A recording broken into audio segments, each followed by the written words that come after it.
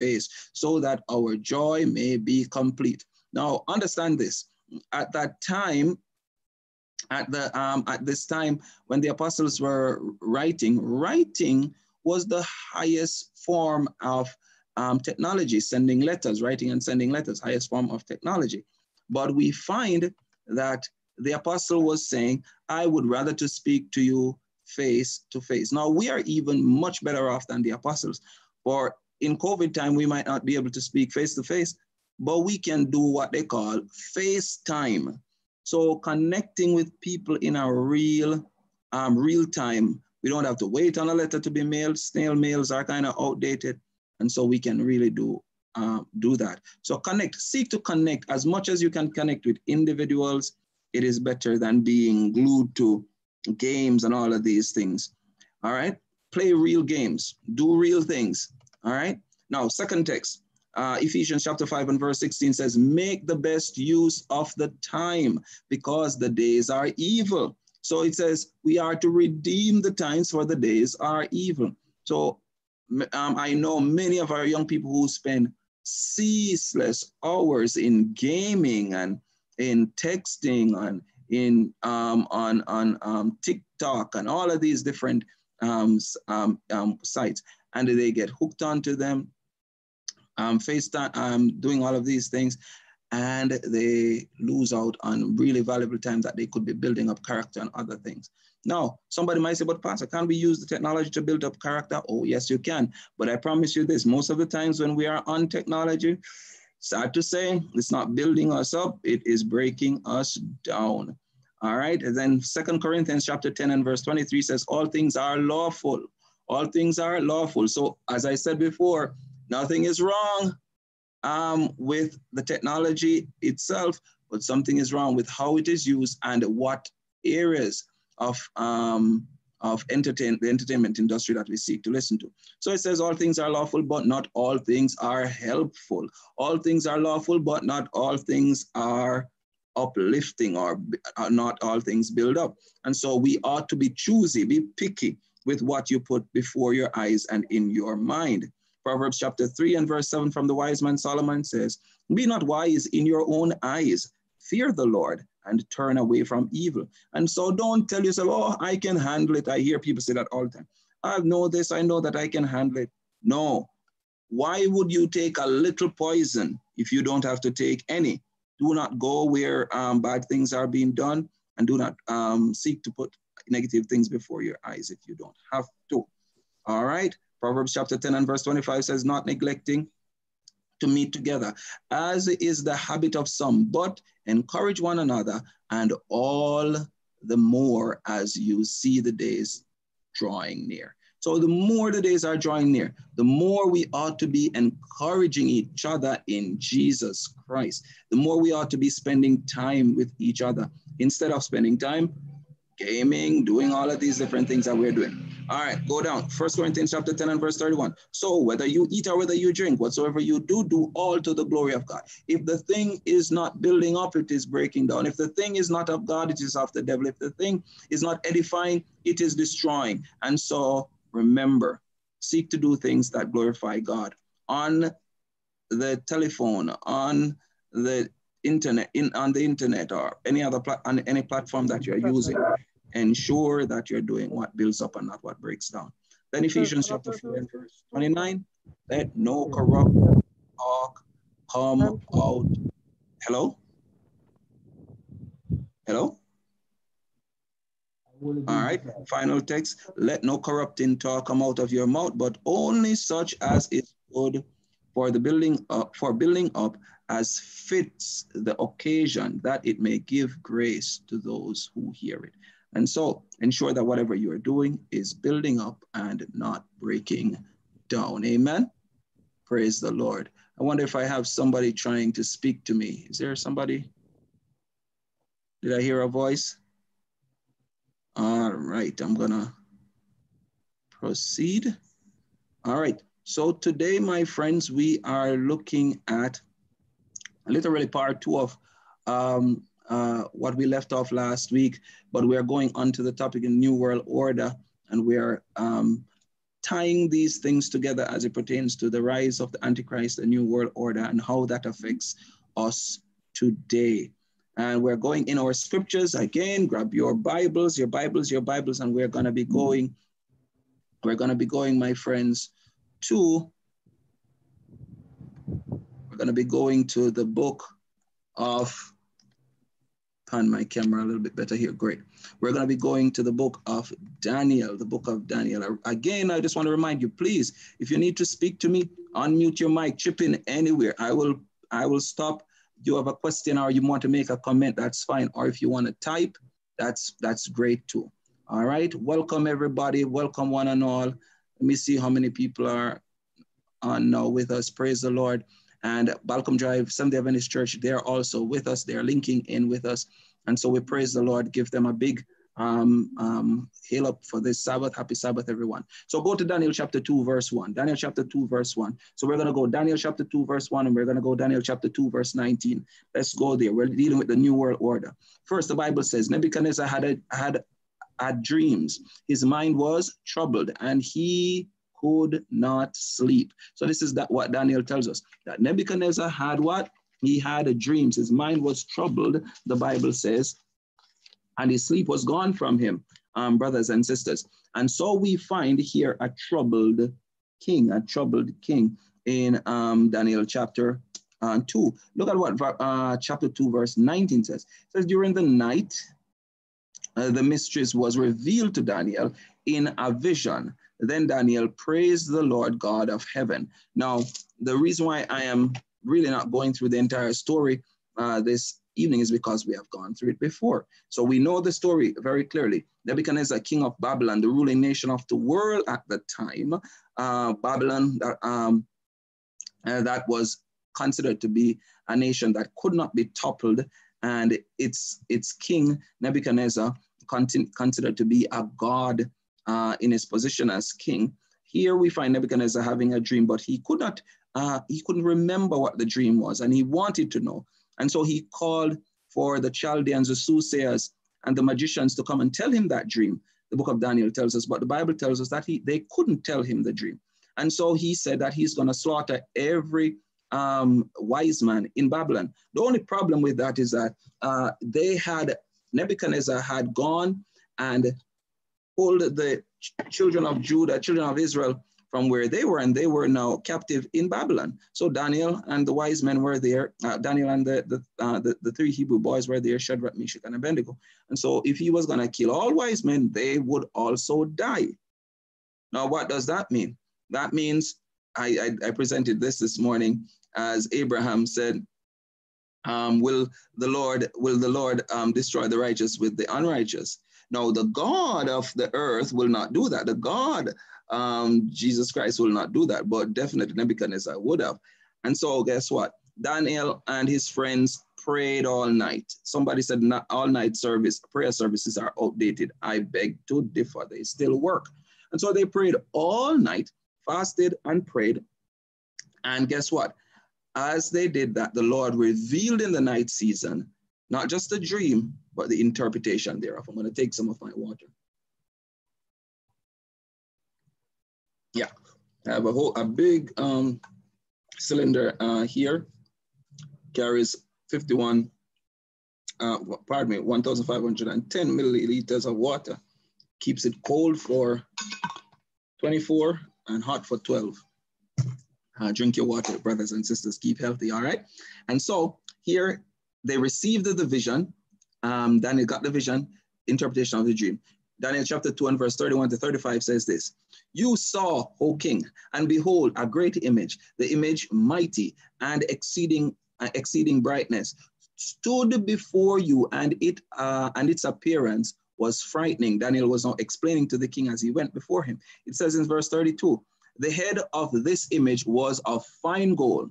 Its chest and arms were of silver.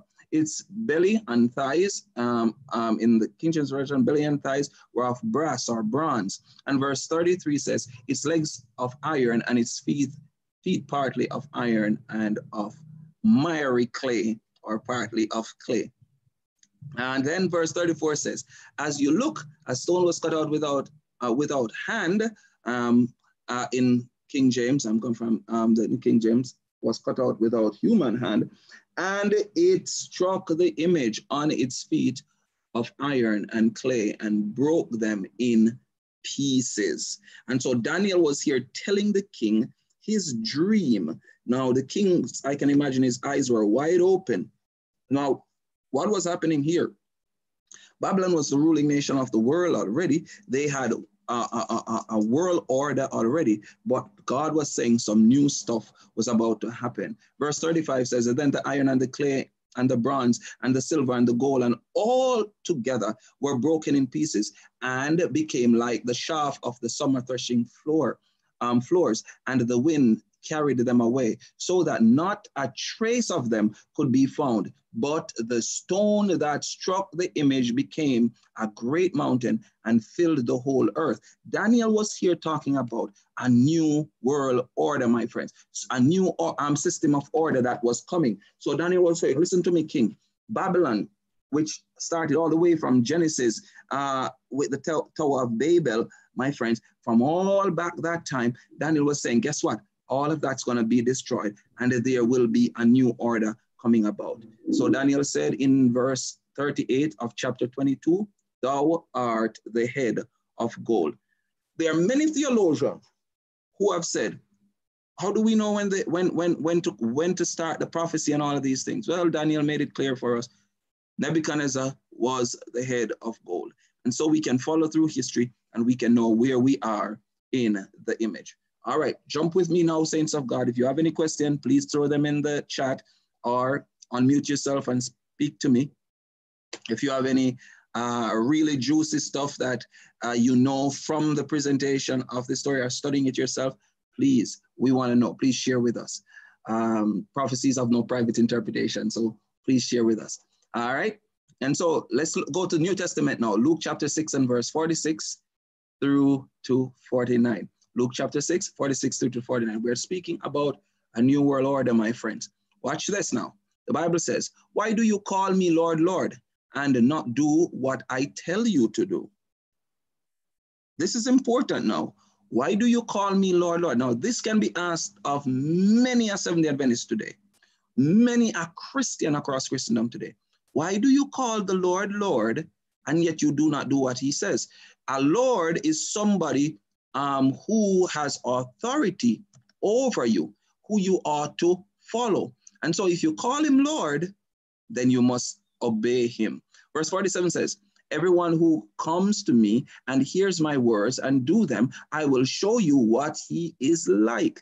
Verse 48, it says, he is like a man building a house who digs deep and lay the foundation on the rock. And when a flood arose, the streams broke against that house and could not shake it because it had been what? Well built. So my friends, God is saying, if we do not just call him Lord, but if we obey him, our foundations will be properly set.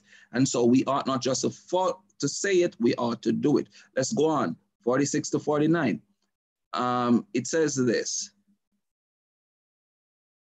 46 to 49. Pardon me. Verse 49 says this. But the one who hears and does not do them is like a what? A man who builds a house on the ground without a foundation. When the stream broke against it, immediately it fell. And the ruin of that house was great. And so we have to be careful. We're not just saying we're Christians, calling God Lord, but not being obedient. Which order are we following?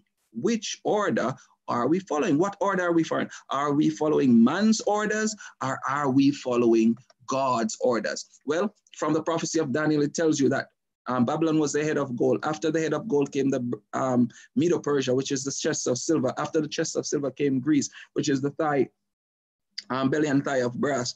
After Greece came Rome, which were the legs of iron, and after the legs of iron came after the legs of iron came the feet of iron mixed with clay, which is divided Europe. And we are living in that dispensation right now, my friends. We are living right now in that dispensation. Revelation chapter 13, Revelation chapter 13. Come with me now. Revelation chapter 13 and verse 3. Revelation chapter 13 and verse 3 says, and all the world wondered after the beast. Oh, Pastor, you read this text so many times. Yes, because I want to make it crystal clear to all of you out there that in one way or the other, we are wandering after the beast right now. And so we ought to make our calling. We ought to search ourselves. You know, I think even us as Seventh-day Adventists, we are sometimes very much misguided because we feel so self-assured, assured in our denomination, assured in our theology, assured in our fundamental beliefs, assured in our doctrines and church organization, when we ought to be searching our hearts. The pen of inspiration says we must turn the floodlight in and we must do a heart searching. We must be like the prophet said, woe is me. So the Bible says the world shall wander after the beast, not some, but the world. And so we have been seeing it over and over from Pope John Paul. My friends, we have been seeing it, that the world was wandering after the beast. Pope John Paul literally was an actor who became a pope. Isn't that interesting? That here was this really, handsome gentleman and, scholar, everything. And he became the Pope. And guess what Pope John Paul did? He rallied the world. There was a frenzy for Pope John Paul. As a matter of fact, they said he traveled so much crisscrossing the world, making connections and networks across the world for the Roman Catholic system. And so the Bible says the world wandered after the beast.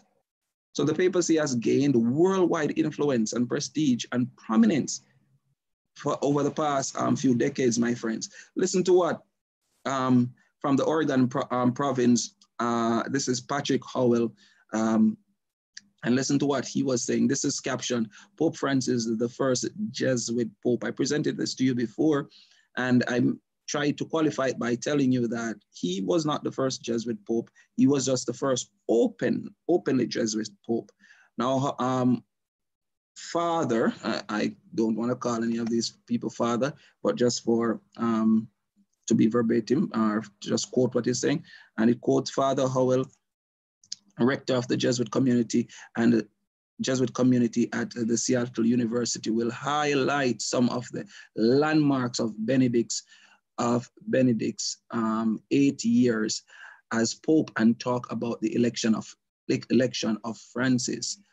I, the first Jesuit Pope, as well as the future of the Catholic Church. Isn't that interesting? So Pope, it's always interesting to me. Now you have to stay with me. I am a kind of a word buff because here, Benedict's name actually means end, benediction. But then another came after Benedict. I want you to go read Revelation chapter 17. And then another came after Benedict, and he's saying, listen, Francis now comes and says the first Jesuit Pope, as well as the future of the Catholic Church.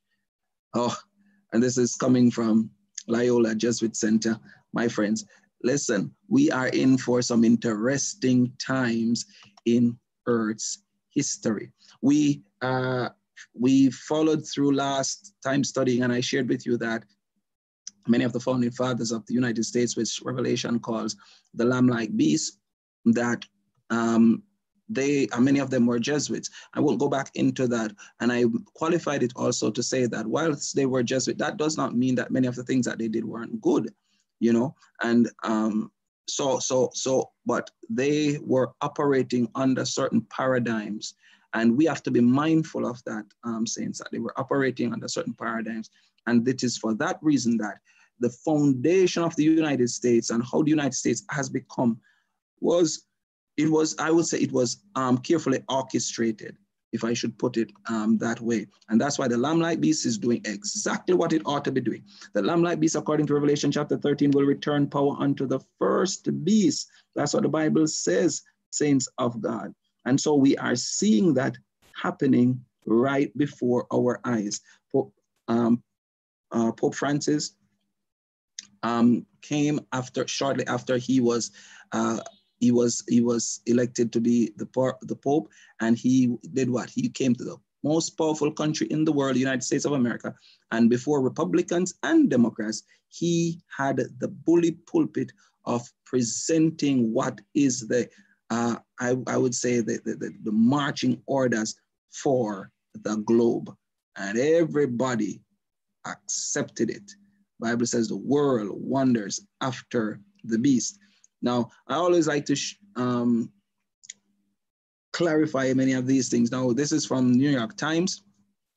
Times Magazine says, New World Pope, New World Pope. So they are identifying this man like never before. Pope John Paul was very, very popular, but never before you heard these things, these sentiments, and so many of them being presented. So Pope John Paul, called the New World Pope, the first Pope from the Americas, from Jesuit order, to take name Francis, is known to take the bus. And he's presented as being a simpler, humble man, cook his own meals, have strong devotion to Mary, Marianism. I'll talk about that in soon to come.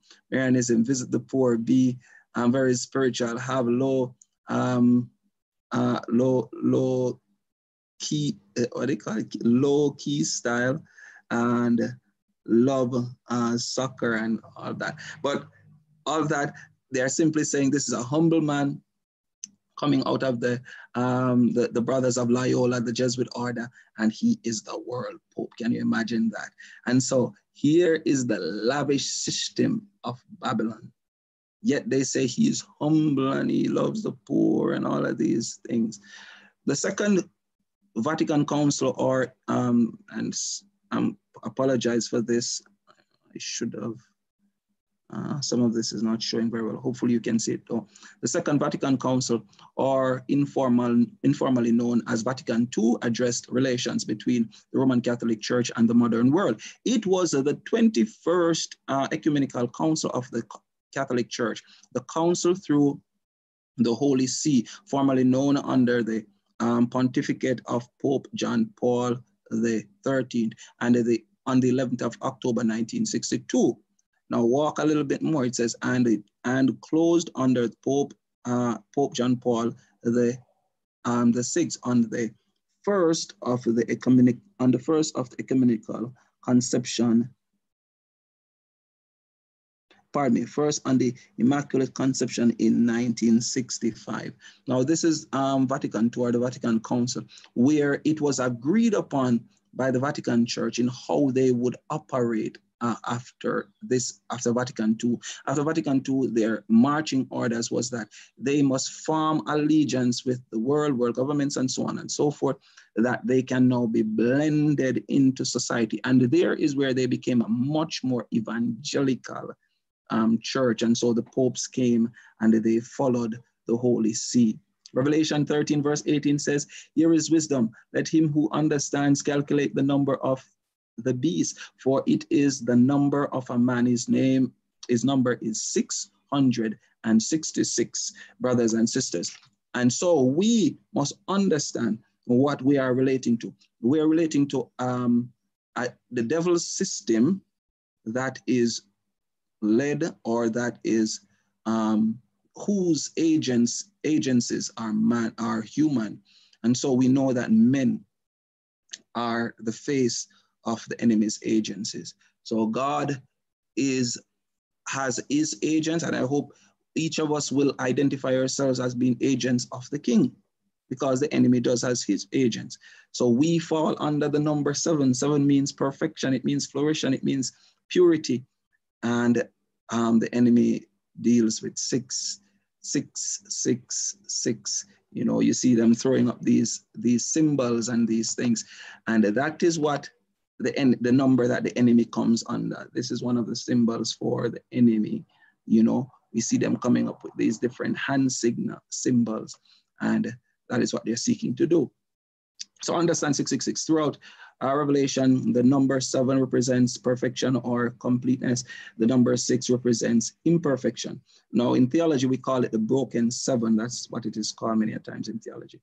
So the beast represents a false religious system with human authority for the authority of Christ, man's tradition for God's words, substitutes laws for God for the commands of God and counterfeit Sabbath for God's true Sabbath. So that is what the enemy's system is all about. I'm going to go back. Maybe I'm going a little bit fast, and I want you to get it, my friends. I want you to get it. I want you to get it. Let me go over it again. Human authority for the authority of Christ. Do we see that? Oh, yes, we do. Where men are seeking to forgive sins. When Christ says he alone forgives sins. Man's traditions for God, for the word of God, where the men are telling you that you must go and you must present your confession to a statue, when God's commandment says you ought not to bow down to any graven image. Substitute laws for God's commandments, where we see the very commandment is being restructured, brothers and sisters, that to accommodate man's dogma. Then counterfeit Sabbaths for the true Sabbath, where Sunday is placed in the position of the Bible Saturday Sabbath. And so we're seeing this, but Daniel clearly said it. He says in Daniel chapter 7 and verse 25,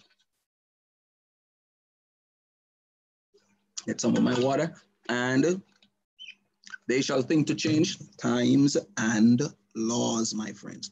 And they are going at it. They are going at it. There's attack on the family. There are attacks on all type of institutions that have to do with the church. First, they attacked the commandments. And so Bibles were taken, they attacked the scriptures. So Bibles were taken out of schools. Their Bibles were taken out of schools. Then they attacked the communication with God. So prayer was taken out of schools.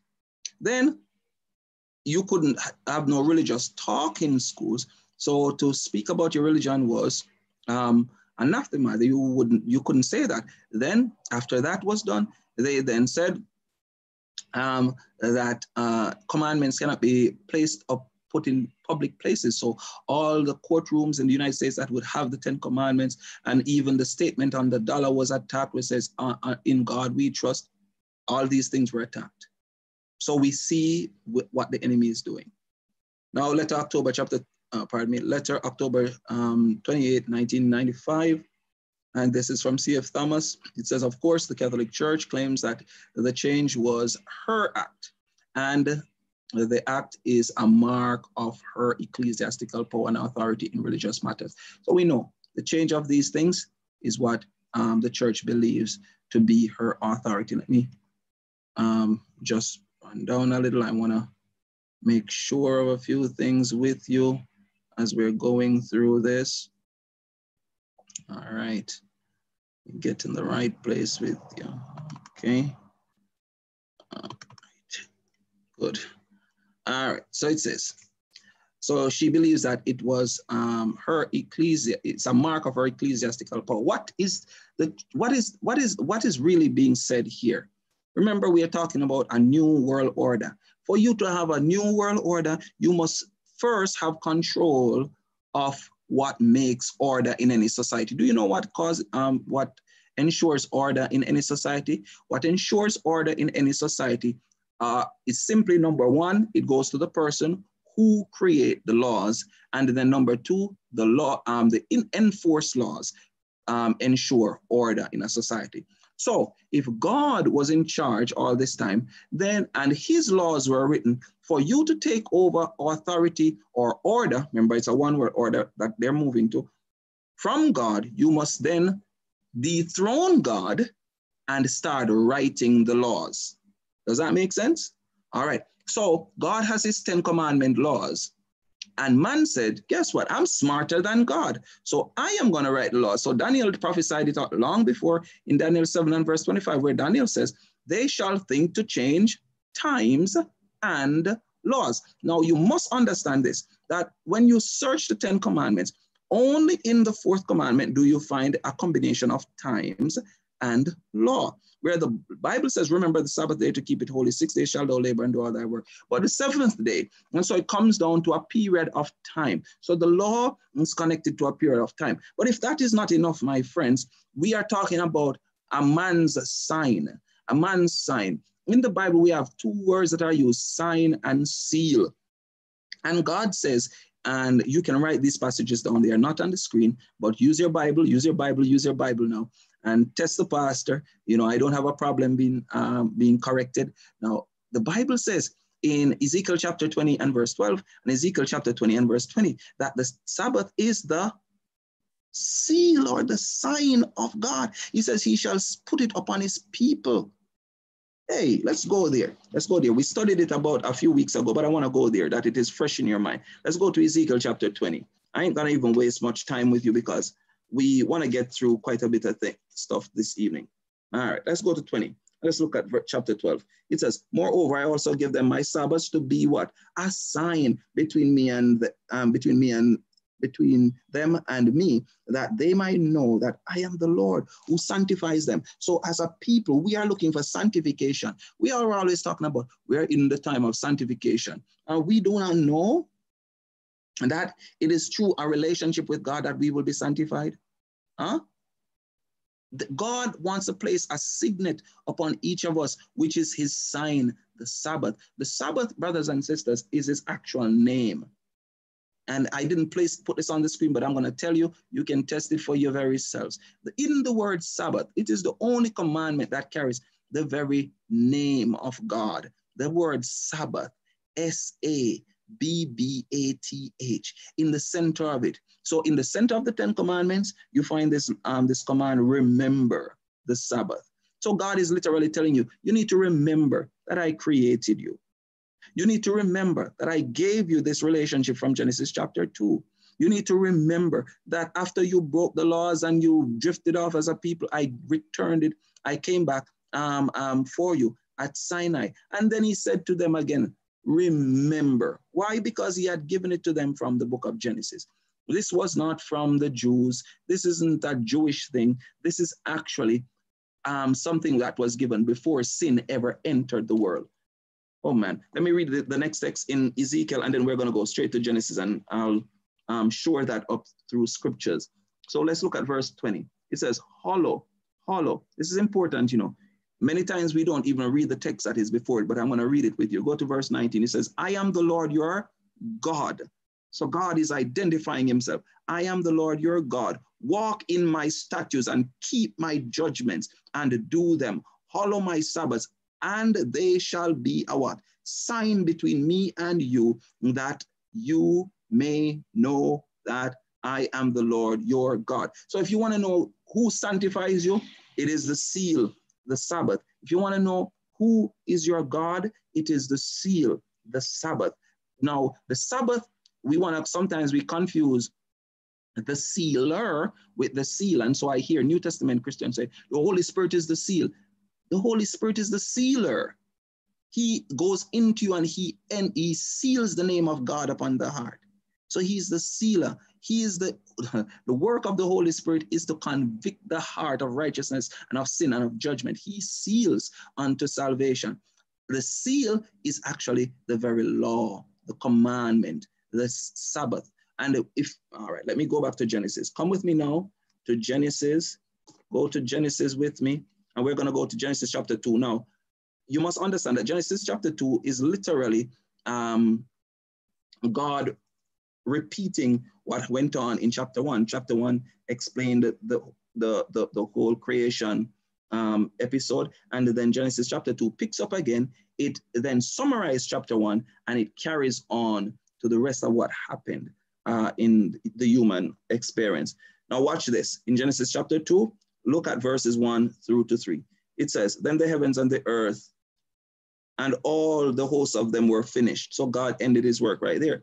And on the seventh day, God ended his work, which he had done. And he rested on the seventh day from all his work, which he had done. And verse 3 says, then God blessed the seventh day. Now you must always watch repetition in scripture, because repetition deepens impression, but it also sends a clear signal that the thing is important. God wants it to register in the mind. So you hear over and over God saying here, and on the seventh day. He could have said the Sabbath day, you know, but he didn't say Sabbath, because the word Sabbath or Sabah in Hebrew really means just rest. And they use it as just the word for rest. But watch this. He says, on the seventh day, typifying time, God ended his work which he had done, and he rested on the seventh day. You see it being used again, from all his work which he had done. Go down now. It says, then God blessed the seventh day, third time, and sanctified it. You see, we read just about this in what? Ezekiel. Because in it he rested from all his work which God had created and made. And so we find the first presentation here of seventh day rest. The word Sabbath in the very center of the word. You find, when you say S-A-B-B-A-T-H, you find the word Abba, which is the name of God, and that's the seal. So the seal of God is very clearly in the fourth commandment and in the very word Sabbath. Brothers and sisters, it sanctifies and it seals us that we are God's people. Now walk with me a little bit more, because remember we said the enemy has a seal. And if one is going to create a new world order, he must dethrone the old leader and then start writing the laws himself.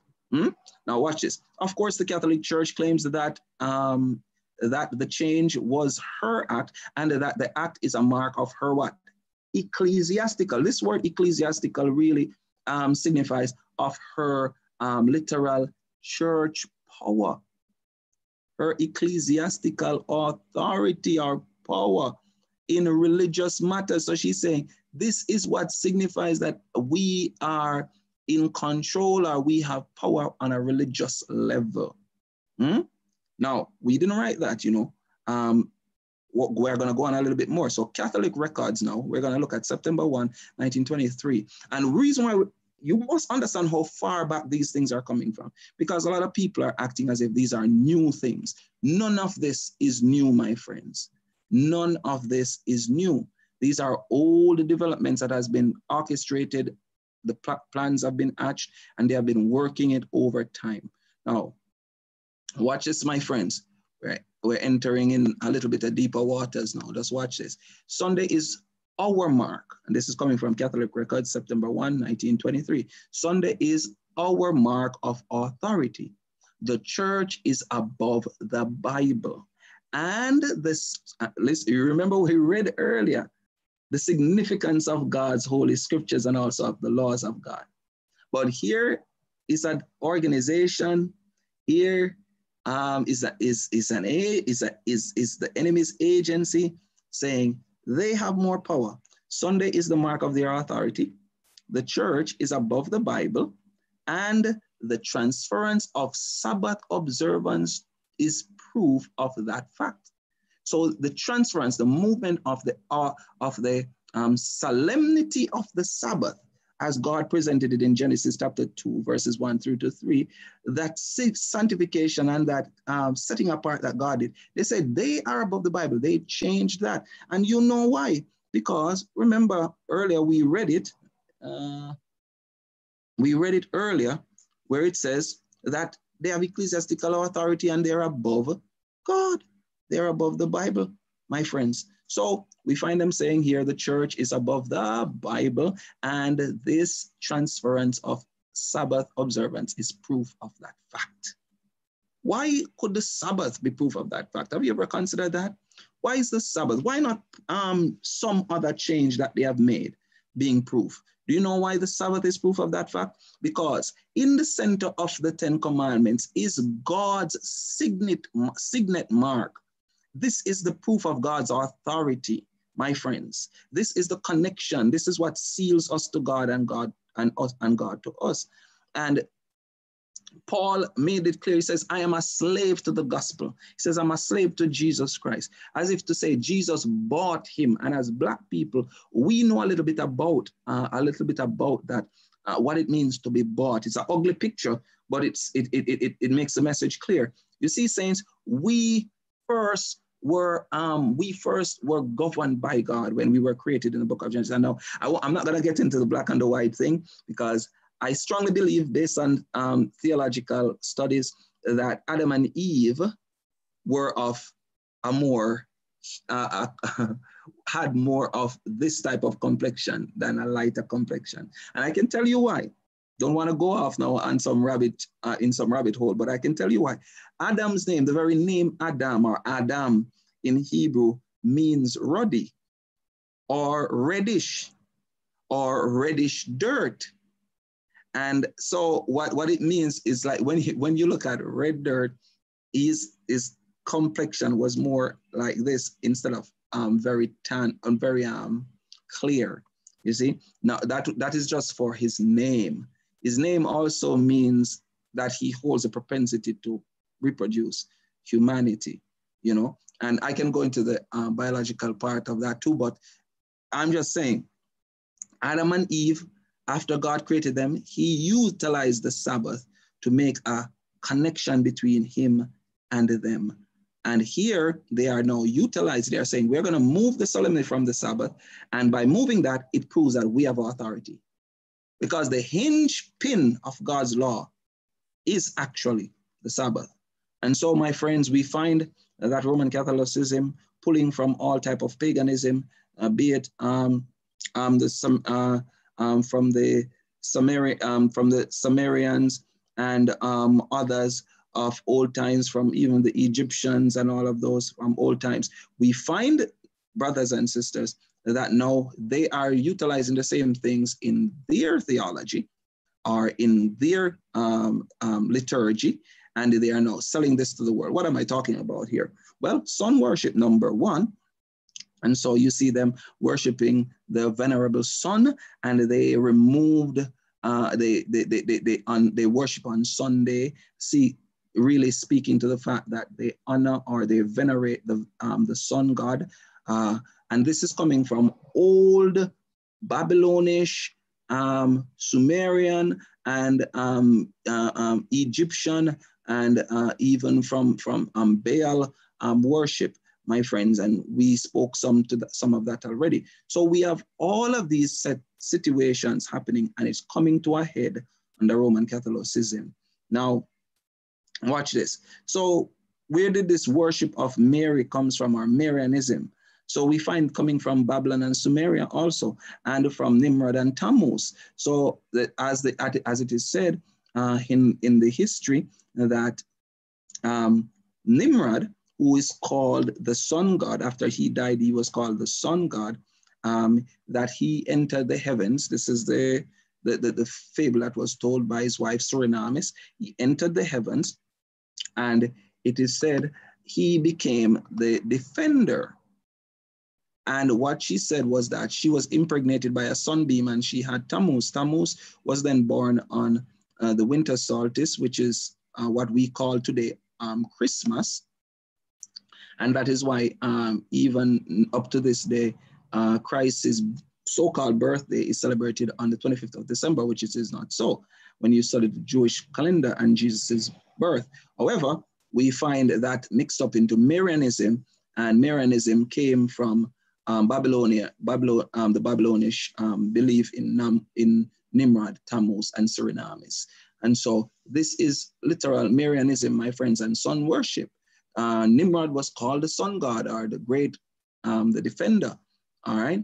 And this whole worship of mother and child coming all the way back, you know, halo and all, you know, and that's where the skull cap comes and all of those different things. And so we're seeing sun worship coming from all the way back up until today. This is Marianism in its fullest. And you know what's interesting about it? You can find Marianism in all the major religions of the world, and I'll talk about that at another time. But it is in Islam, it is in Christianity, it is in Buddhism. You'll find it everywhere, and you'll wonder, why is it so prevalent? Why is it so important? And we will talk about that at another time. But my friends, we see this, the worship of Mary, Isis, Orion, Ishtar. All of these names comes from the same thing: sun worship. Sun worship. They are trying to gain a new world order. And how are they trying to do it? They're trying to dethrone God, take the throne up, dethrone God, start writing the laws or changing the laws of God. All right, history. Let's go back to the history books. It says pagan ceremonies were established in Christian churches until Christianity exhibited so grotesque and hideous a form that its best features were lost and its early loveliness altogether destroyed.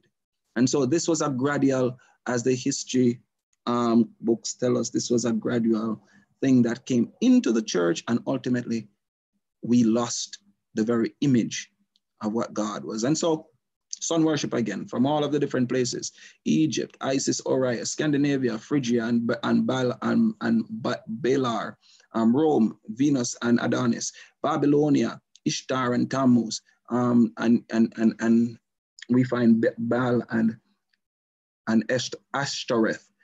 So we know that most major systems, human societies, had these belief systems, my friends. So it's nothing new. The enemy has been preparing a new world order long before this, my friends. And so we see it happening over and over.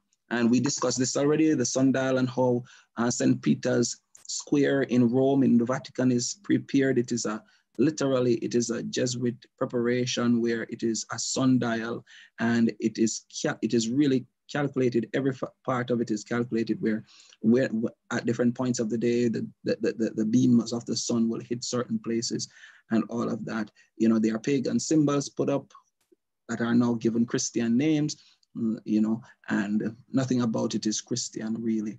And so we have to be mindful of those things. And does anyone have the mark of the beast today? No, my friends, no one will has the mark of the beast. And until there is religious legislation or an enforcement of Sunday observance opposed to Sabbath, then you will see the mark of the beast, my friends. Remember, be very clear in your minds that there is a new world order. There is an organized system afoot. There are people who are seeking to establish this, but it is not yet.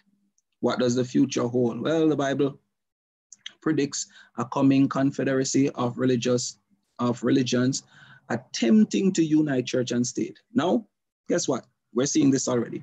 This is out there already. We are seeing the systems moving in the United States to enforce, religious systems moving in the United States to enforce religious laws upon society. This is already happening, and they are using it under various guise, the guise of global warming and other areas. But we are seeing it. We are seeing the connections being made, networking being made with the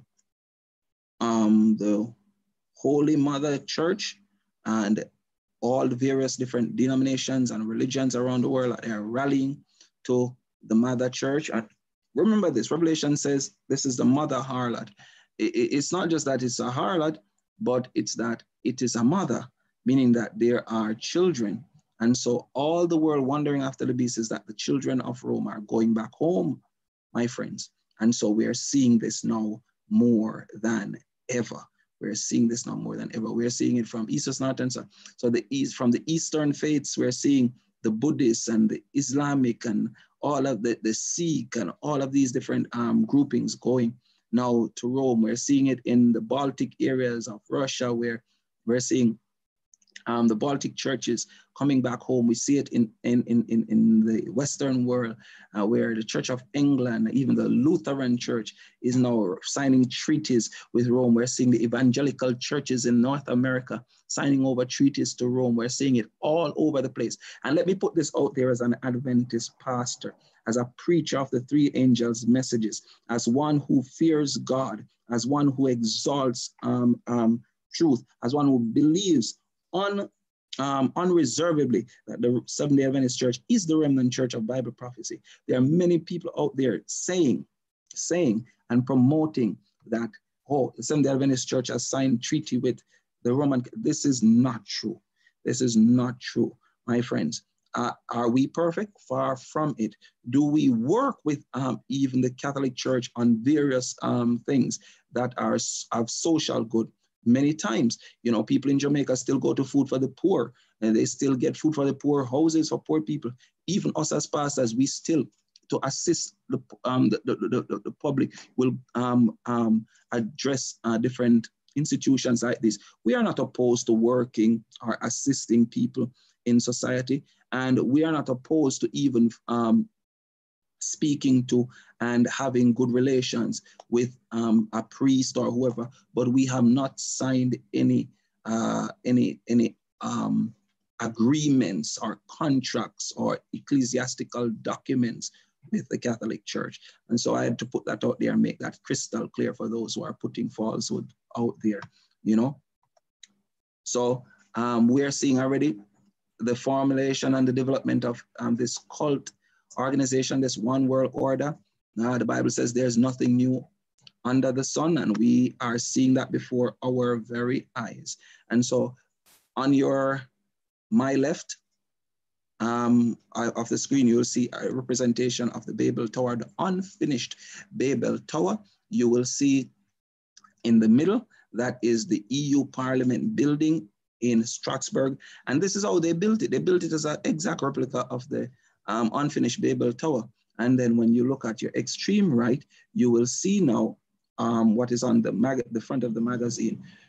Europe, many tongues, one voice. Many what? Tongues is as a representation of the Babel Tower when God sought to confuse the tongues. And so this is where the world had many tongues. But listen to what Europe is saying. No, we're still opposing God.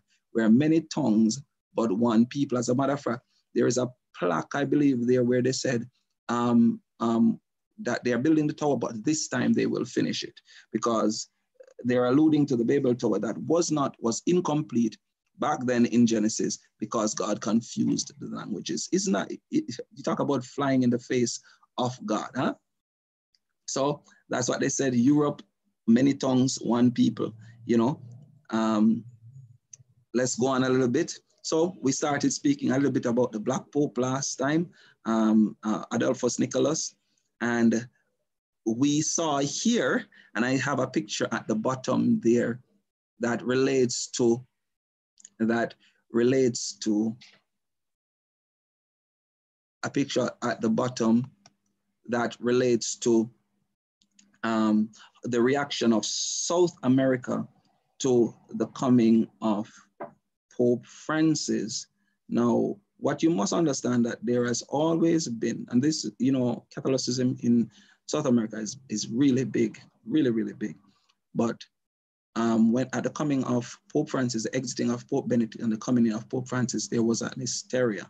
There was a great hysteria. People really were fired up about this new Pope, and to the extent that the Times Magazine says he was the world Pope. And so out went Benedict, and here came a brand new Pope. Here came a brand new Pope. And so, however, I wanted to make it very clear that while you see these white popes coming in and going out, what you don't normally see is that behind the scenes, there are black popes like Pope Adolphus Nicholas, which is called the Black Pope. It's not because he's a black man or because he wears black, and normally, typically, the white popes wear white and the black popes wear black. But that's not really it. It is that the Black Pope is the Pope that works behind the scenes. The Black Pope is a Pope that works behind the scenes. He is the face of the Catholic Church or the Vatican that we typically do not see, but he is the one that he's normally pulling the strings and doing a lot of the work behind the scenes to ensure that the work of the white Pope, which is the face of the Roman Catholic Church, gets done around the world. And so you want to keep that in mind. And remember what the Bible says, he calls it all, both small and great, rich and poor, free and slaves, are free and bond, to receive the mark on their what? Right hand or on their foreheads, that no one may buy or sell except one who has the mark or the name of the beast or the number of his name. Revelation chapter 13, verses 16 through to 17. Now, you're going to find that this is a religious and economic presentation where you're finding that it is literally saying that if you do not have the mark of this religious system, you will not be able to buy or sell. So you can't have livelihood, you can't have health care, you can't own a house, you can't own land, you can't hold a job, you can't go to school, you can't do any of these things, if you do not have the mark.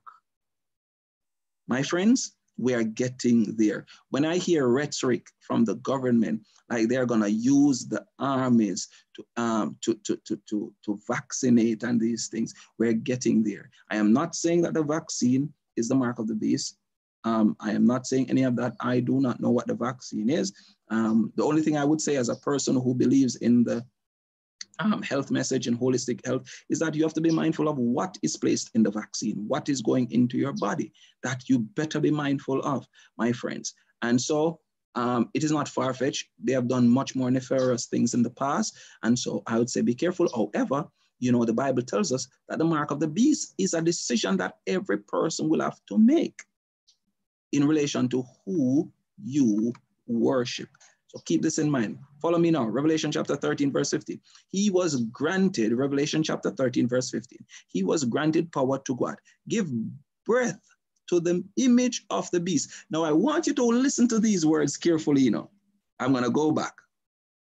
He caused all, both small and great, rich and poor, free and bond, or free and slave, to receive the mark on their right hand and or in their foreheads. Now, and they cannot do anything outside of having this mark. Watch this now.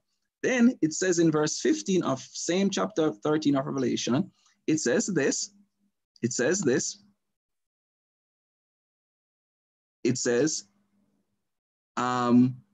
he was granted power to give breath to the image of the beast, that the image of the beast should speak and cause as many as would not worship the image of the beast to be killed.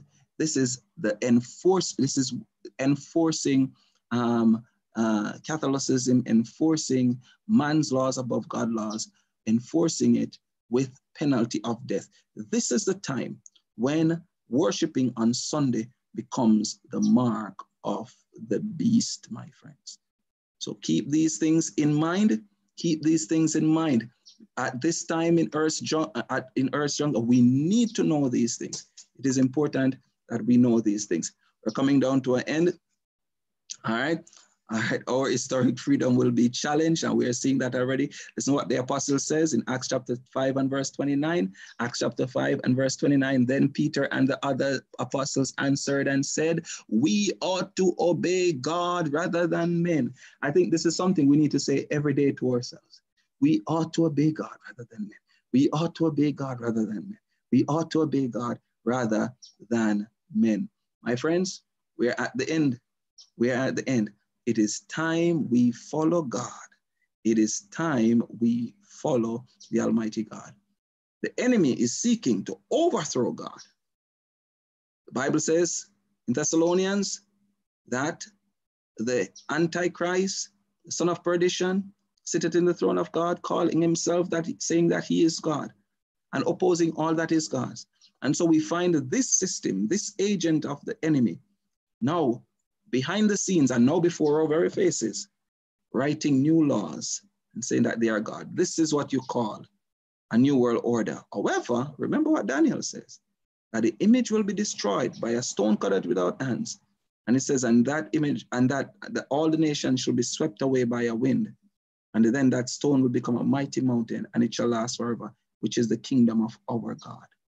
We give God thanks and we give him praise. My friends, it is time that we fall in the hands of our God, following him, whithersoever he goeth.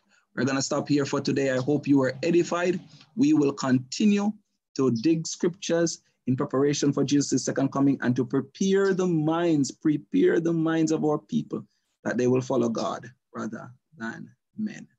I ask you to close your eyes with me at this moment. If we have no questions, I'm going to invite you to close your eyes with me as we will pray, giving God thanks for his words. Oh, prophecy is great. Prophecy is sure, my friends. And I hope that you were edified this evening. God be praised. And thank you for joining me. Wherever you are joining from or wherever around the world, please text in your name and where you're joining from. And I would love to keep on studying with you each and every Sabbath evening. God bless you and thank you again. We're getting prepared right now for AYs, and we're going to be turning over to AYs coming shortly. Let's have a word of prayer, everyone. Eternal Father, God, we thank you for grace. We thank you for mercy. We thank you for your love. We thank you for your keeping care and for following, and for the fact that we have a God that we can follow, scriptures that continues to direct us. I pray now, dear Jesus, that as we end this Bible study, it will be edifying to our people and it will be life-changing, but also they will be inspired to study more in preparation for your soon return. Bless our young people and the upcoming program. In Jesus' name we say thanks. Amen and amen. God bless you again, everyone. Thank you for joining me this evening on the Bible Unsealed with Pastor Christopher Atkinson. For those who are joining me from other places around the world, for the Balcom Drive folks joining me on that link, thank you for joining me. And for other churches and folks around the world, thank you for joining me. God bless you and continue to serve the Lord in the beauty of holiness. I'm going to turn over to our AY as they make preparation for their special program this evening. To God be praised. See you soon. See you next week.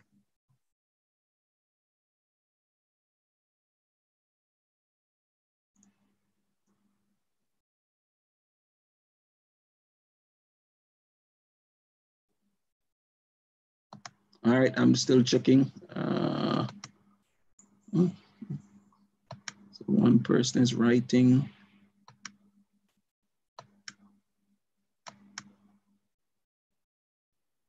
And you can still drop your comments. I'll still get them even after Bible studies after we're finished with Bible studies. So still drop your comments and I'll still get them.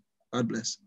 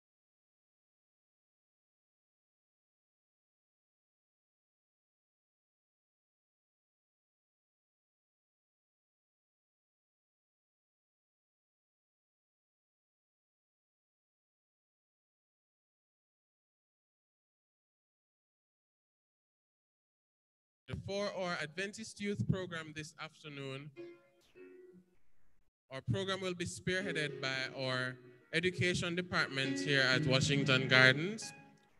And the nature of the program today, it's refreshing ourselves while we go into this pandemic. So we will have some special features and we will be educated on how we cope and how we go about going forward while working through this pandemic. The flyer is now on the screen, right? And we will have a special guest presenter. So at this time, I will just hand over to our Education Director, Sister Karine Guscott.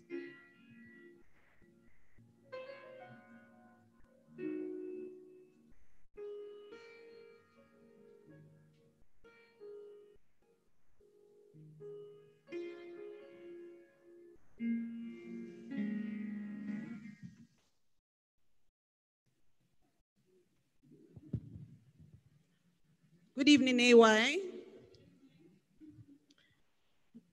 Making career decision can be overwhelming, but with the Lord's guidance, it is not insurmountable.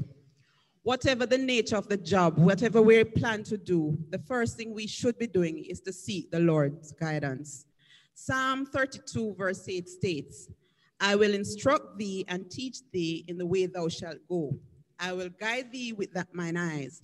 The Bible is not a manual or a career planning making decision, but it does teach some important principles that can assist us as Christians in becoming a wise decision maker. What are those principles? For example, this principle encourages us to have our priority in life always to develop an increasingly intimate relationship with Jesus Christ. Another principle that should guide how we make our decision says God has created you with an aptitude for particular skills and abilities and with the inclination toward particular interests. So the Bible has some guidelines that we need to follow, that we should follow as Christians. So this evening, as we share with you on the topic, reshaping for the new normal, we would encourage you to listen, and we trust that for this young person who may have chosen a program of study to go to university September, some may be going to the world of work, whether it be vocational training or academic, whatever it is. Some persons may have lost their jobs because of COVID. Some persons are still working but reduced hours. Some have lost business. Whatever it is, our hope this evening is that you'll be inspired to get some information that can help you and to make you know that you're not alone. Over to you, Sister Yannick.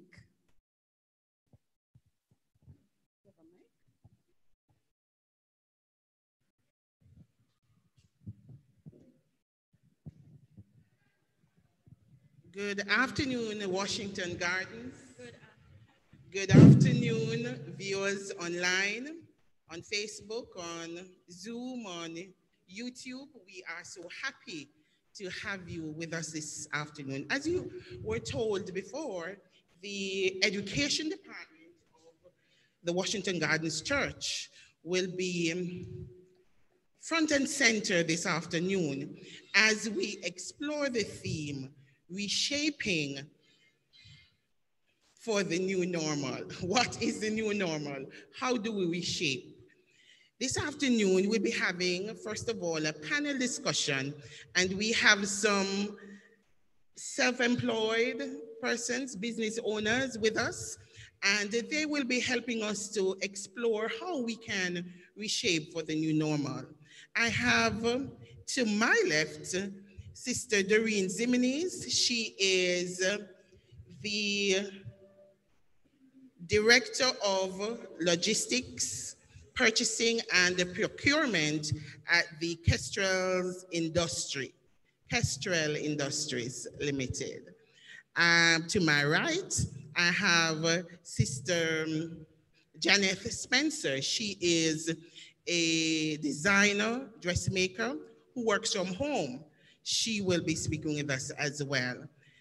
We have the lone gentleman here, Brother Mark Patterson. He is the owner, CEO of Auto Parts and Diagnostic Solutions, and he will be sharing his perspective this afternoon. Welcome, one and all. Okay, now I'm going to ask, as we begin, just for each person to just give a little synopsis of what their operations are. Do you work alone? Do you have many employees? Do you have few employees? What are your day-to-day operations like? Sister Ziminis? A very good afternoon to you. As was told before, I'm Doreen Ziminis. I am a director of Kestrel Industries. We operate from 2 warehouses, one from 125 2nd Street and one from 46 First Street. We're importers of basic food items such as rice and peas and cornmeal out of Belize, and we do some meats out of Australia, like the mutton and so forth and so on. And we have 30 employees and 3 directors. Thank you, Sister Zimni. Sister Spencer? Yes, I'm Janet Spencer. I'm a designer, seamstress / dressmaker. I operate from my house. And I work alone most of the times, but at times when I may need some help, I'll employ one person to help me out, but mostly I work alone. You don't have any specific operating hours? Yes, I do start from as early as 8 o'clock because even though I work from home, I have to be disciplined as to how I operate because it is a business. And I wake up like at 3 or 4 o'clock sometimes in the morning to get my devotion out of the way. And then I can start, sometimes I start at 6 o'clock depending what I have to do, what I have to get out. But my basic starting time is about 9 o'clock, and I go up until about 5 and beyond sometimes.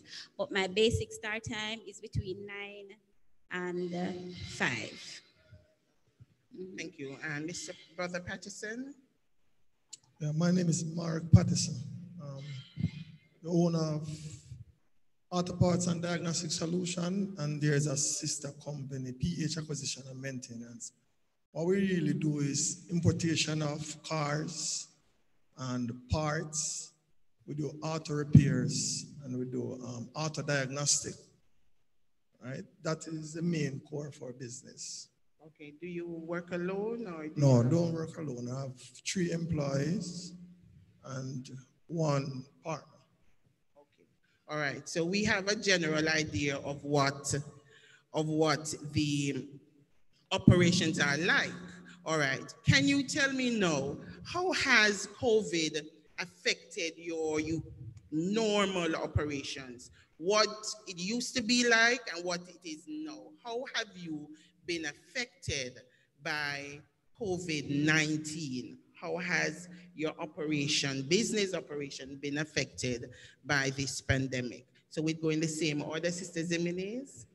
Well, COVID has opened our eyes. It has opened our eyes to depth of how we should operate. We by the Ministry of Health and Ministry of Industries and the various agencies, but now we have to ensure that our employees, first, they have to wear masks. Secondly, they have to be sanitized before entering the building. And the clothes that they wear to come to work in transit can't be worn in the warehouse.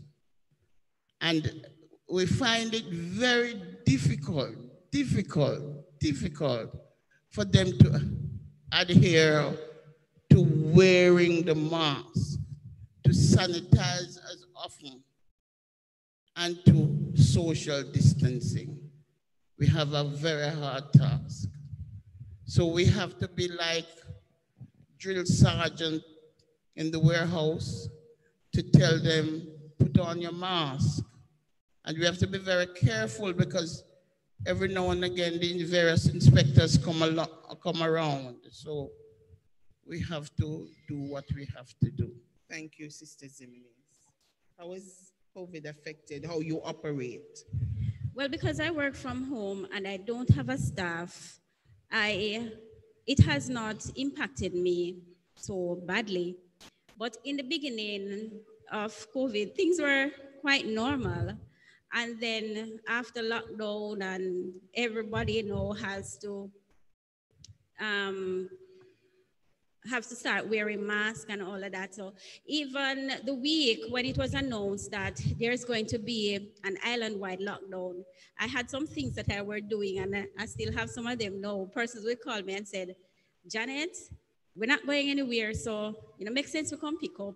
So even though I have some of the things, some persons came afterwards and pick up. And for about 2 going to 3 weeks, there was nothing happening. And I had to go into, my little stash that I had put down. And then I prayed and I said, God, how is this going to work out now? Because nothing is happening. I'm just sitting here. And I prayed about it. I talked to God and things started turning around a bit. Lord. Yeah.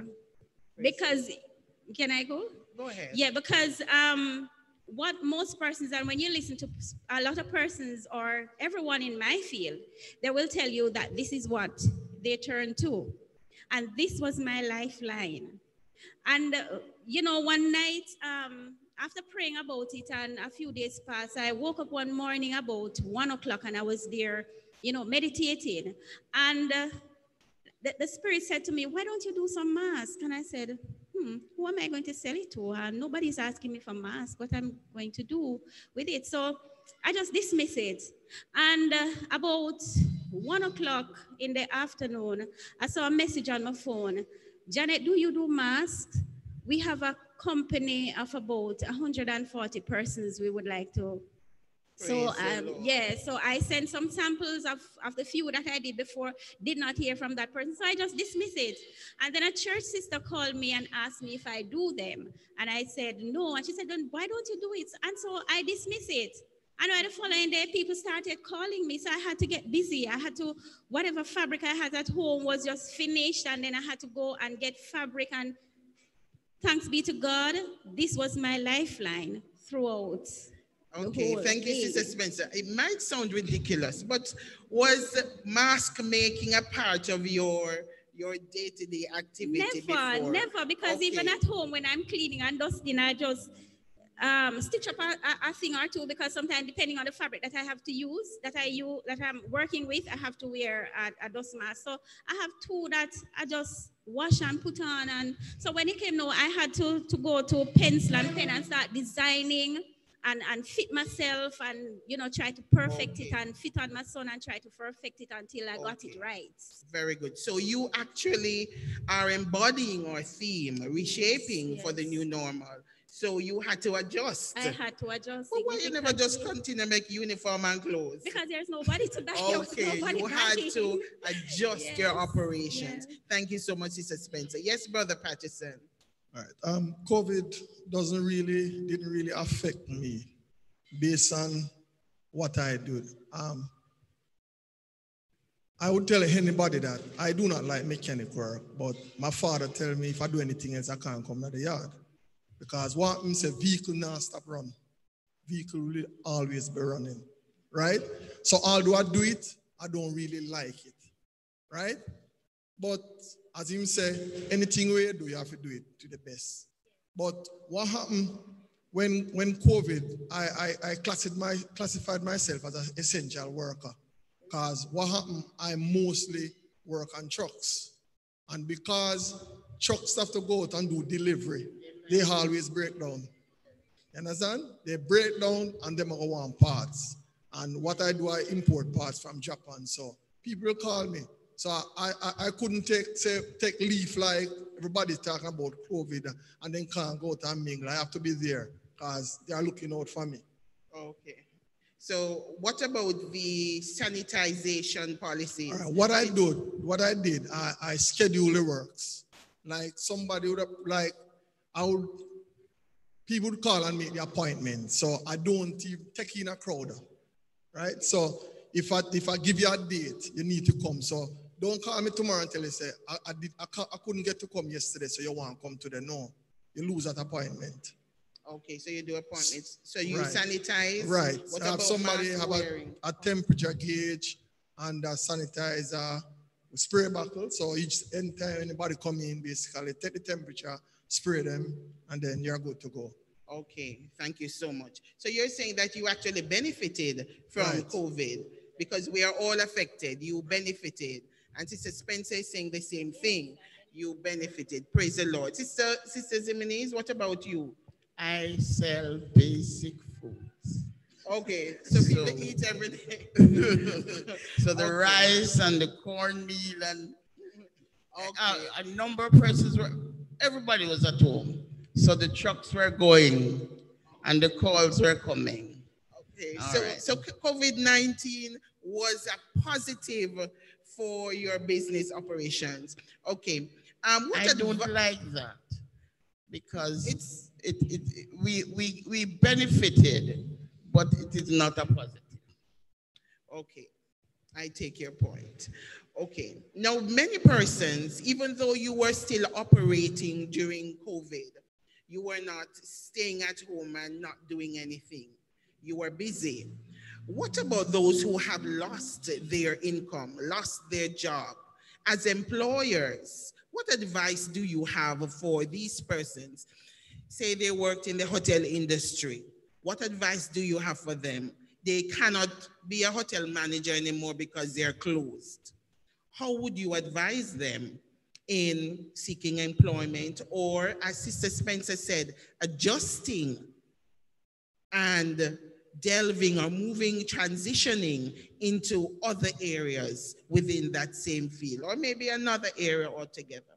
How would you advise these persons? Sister Zimenez? What we must think of and know right now, that the qualifications are different. People can't say they are specialists in this or specialists in that. The only area that you can be specialist in, I would say, is IT. We have to rethink our skills. We have to look, the paradigm has shifted because they say even doctors have to now apply for a position, and the lawyers now, they have outgrown their numbers. But young people who are looking to get a profession, please don't leave out the IT section. You have to be technical on the computer. I don't know how to tell because, as I said, there's a paradigm shift, and I am not so acquainted with what the managers of hotel, what they do. And because of the lockdown, and people are even saying there is an impending lockdown to come because of the numbers that are going. I really don't know how to answer that, Sister Patterson. All right, ma'am. Sister Spencer? Well, everyone's situation is different. And there are persons who may not be, may not have a skill, or they might be just what did I say? They just have one career path, right. profession. They just have one profession, and when they are laid off, some persons who were laid off, some of them would have had a skill that they turn to, a skill that is needed. But for those who really don't have a second, what can I say? All I did was talk to God about it. Okay. But if your skill can take you somewhere, or you may have an idea that you would want to work on, the time that you are sitting at home, because I assume some persons are gone out, some persons are still at home.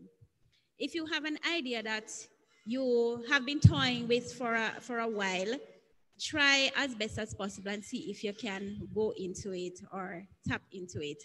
But most of all, never forget to put God at the forefront of the picture, because only He can lead you into the correct path. Okay, thank you. So you're saying that it is advisable for persons to have a skill. To have more than one career path. Yes. Very interesting. Thank you so much. Brother Patterson? All right. Learn to accept changes in life. Yes. I remember when I just started out, I started out on auto parts shop. And everybody know like about the whole of cars, them B13, A100. Those are old cars where everybody used to want to run as taxi. And it reached a stage where those cars get outdated. So I realized that the parts was there, but basically them now sell again. So what I did, I just pack them up and put them on the veranda, because that not gonna help me. You understand me? You can't wait till you have a business and when it a draw you down, mash you up, you decide to change. You have to look and see the changes, right? Then while I was there, I realized that as a mechanic, motor vehicle was going basically electronics. Most vehicle that you have now is computer generated. So what I did, first thing I did, I buy a scan tool. The scan tool almost cost me over $500,000. Most mechanic would say that is too much money to invest in a diagnostic machine, right? But at the same time, you cannot fix a vehicle now without a diagnostic machine. What happens if you have a vehicle, one time gone, if you have a vehicle broke down, you have to call a mechanic. Now, if you have a vehicle broke down, you have to call either a wrecker or a technician. You know, see vehicle broke down a road again. So you have to look and see changes that is taking place. What happened now, you have vehicle that is conventional combustion engine. They are making them now hybrid. So half is electric and half is mechanical.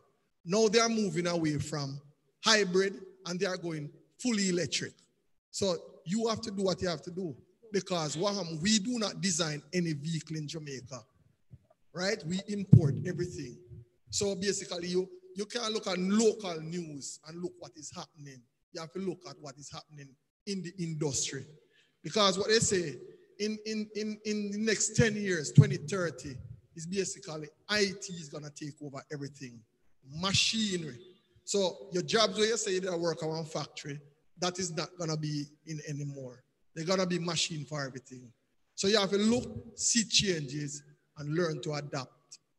Okay, thank you so much, Brother Patterson. Brethren, we're hearing that we have to learn to accept changes. We have to research and look ahead. We have to treat our business as a business. You're not hustling, even if you're operating from home. It is a business and you have to be professional about it. We're hearing that we have to be computer savvy or computer literate in this age. Now, I have Brother Elder Dale Flynn online.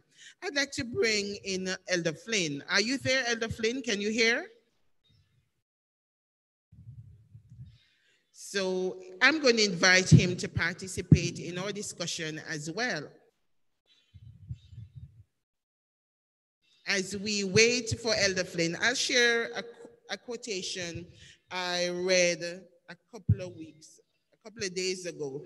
It says, in his book, Future Shock, Alvin Toffler wrote, the illiterate of the 21st century will not be those who cannot read and write, but those who cannot learn, unlearn, and relearn. Did you hear that? The illiterate will not be those who cannot read or write. But if you cannot learn, unlearn, and relearn. My sister has often said to me, employers are not so much concerned about the number of degrees. They are concerned that you are teachable, that you can navigate in whatever position you are placed in the company. While we wait for Elder Flynn, panelists, how true is that for your organization? Anybody can jump in. I find that very instructive.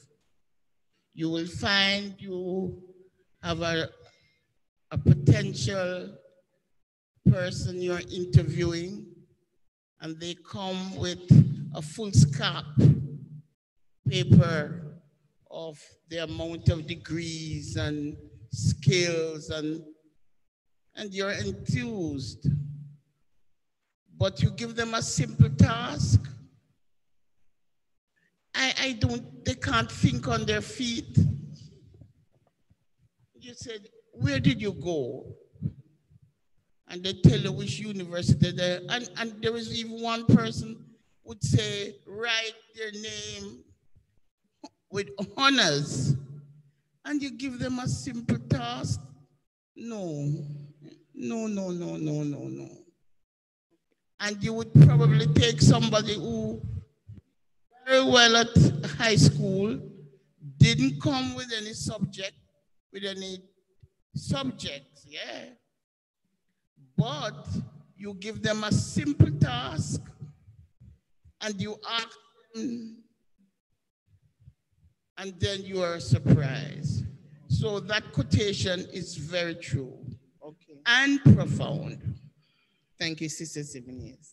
Yes, I agree with Sister Jimenez, because, one of the reasons I work alone is that it's really, really hard, because, doing a garment is not as easy as you see it. It looks good on you, but I was told once by someone, it was my aunt's husband. He said, there's an art in everything. I was told that when I was 17 years old. That time I did not start anything yet. And I remember that until this day, there's an art in everything. And even in my field where I work, it is hard to find someone who can put out quality work, because I pride myself on what I do. I appreciate your business. I respect that you can call me and say, Janet, do this for me. I am collecting your hard-earned money. I want it because this is my business. So when I give you a piece of garment to put on, you must be pleased. When you turn it on the inside out, you must be pleased with what you get. I don't want anybody to leave my place and then frown. 90% of my business is not advertising, it's word of mouth. Somebody sees somebody with a piece, something on them, and where did you get this done? And it is circulated. So, it is important that you learn, as you said, and you don't frown when you make a mistake and somebody point this out to you, and you accept that you have made a mistake and you correct it because you want perfection. Okay, right. Thank you so much. Brother Patterson? All right. That statement is so true. I remember I was interviewing a guy that came to work with me, and when I asked him what he can do, yeah, man, I can do everything, man. I can do everything. My father is a mechanic and he can do everything and whatever. I said, well, let's see, right? So when he wants to start work, I'm saying we come work the next Monday or whatever. So the first thing, a car was there to service. So I'm say, you can join the island a car. He might ask me where the bung is, where the oil drain is. You understand me? So right there and there, you know what type of staff you have. He said that he could do it, but he couldn't do it. So basically, I'm assessing him by giving him a simple task. Okay. So, right? So what you're saying that it is difficult to find good workers. Is that what you're saying? Right. And sometimes you have to take a stand, because I have even another staff, when he just came, I was telling him how to do the work, but him feel like that is how it is supposed to done. And while he was doing it, like the spanner touched the band and there was a spark. And when I was talking to him, he was frowning and whatever. So I tell him, say, well, all right, then here what happened. Since you are work with me, and if anything happen, a customer won't call him, they will call me. So here I'm going in the yard until you know what you want, then you can check me back. It take him 2 weeks to come back. And when he calls, what he said is, me I talk to him too hard, and his father never talked to him so hard. Yes, if him father. You understand? So basically, I guess he go home and he looking at himself, and he's the best person I have now. Okay. Thank you, Brother Patterson. So it is difficult to find workers. What advice do you have to young persons now who they are experiencing the COVID-19 pandemic? What advice do you have for them in choosing careers, in choosing subjects for a career? I have here another quotation. Not only is there the reality that machines will take over jobs humans do today, but according to Dell Technologies and Institute for the Future report, 85% of the jobs in 2030 don't exist yet. It's 10 years. Very shocking to hear. Structured education can no longer end after leaving school or college. Education must become a lifelong endeavor, and sources of education need to evolve to provide these opportunities. So, according to this research, some of the jobs that we see now, I hope it doesn't mean my job, but some of the jobs that we have in today's world in 10 years, because 2030 seems a far way off, but it's really just 10 years away. They won't exist in that year. What advice do you have to those choosing a career, young persons, whether they are moving from grade 9 to grade 10, choosing subjects, or they are moving on to university or some training institution? What advice do you have to them in choosing a career, in making themselves marketable? What is your advice?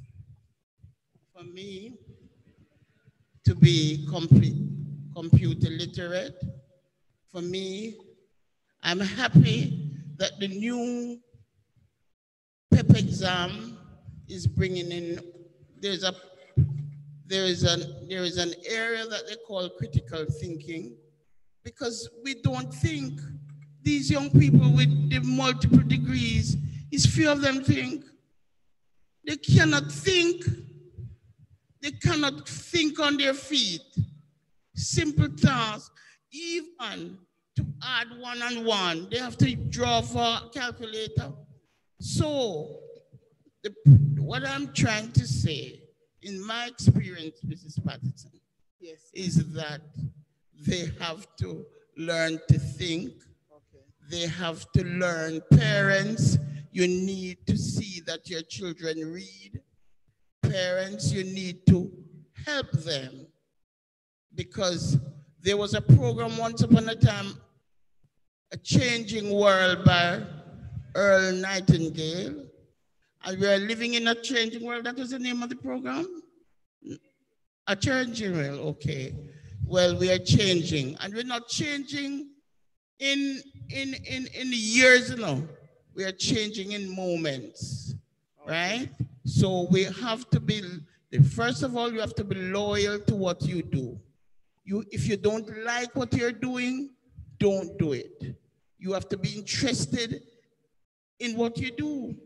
And you have to develop this kind of attitude to be loyal. You want to come to work begins at 8. In my experience, our work begins at 7:30 to 4. And I'm there at minutes to 7. And at 4 o'clock, you take off your bag and you go. And you're not mindful of what is left to be done. And you go. And tomorrow you're not feeling well. And you're not mindful of what is undone. To tell somebody that, you know, I didn't get through this to this customer, could you tell them so and so? So we have a lot of things that we need to tell our children, our young people. We have to work hard. Success comes in the dictionary before work, but you have to work hard to be successful. Thank you so much, Sister Zimini. So computer literacy, working hard, being loyal, loving what you do. Grow with the times, because we are moving and moving so fast. I could say well, I am not out there learning in the technical, in the computer field, but the young people who are there now, they are going to take over soon, and they are taking over soon. And as I said, it's changing times. So you have to grow with the times, go with the flow, do your research, what is out there, what the jobs will be in the future, and you just tap into that. Okay, I remember Mopsy.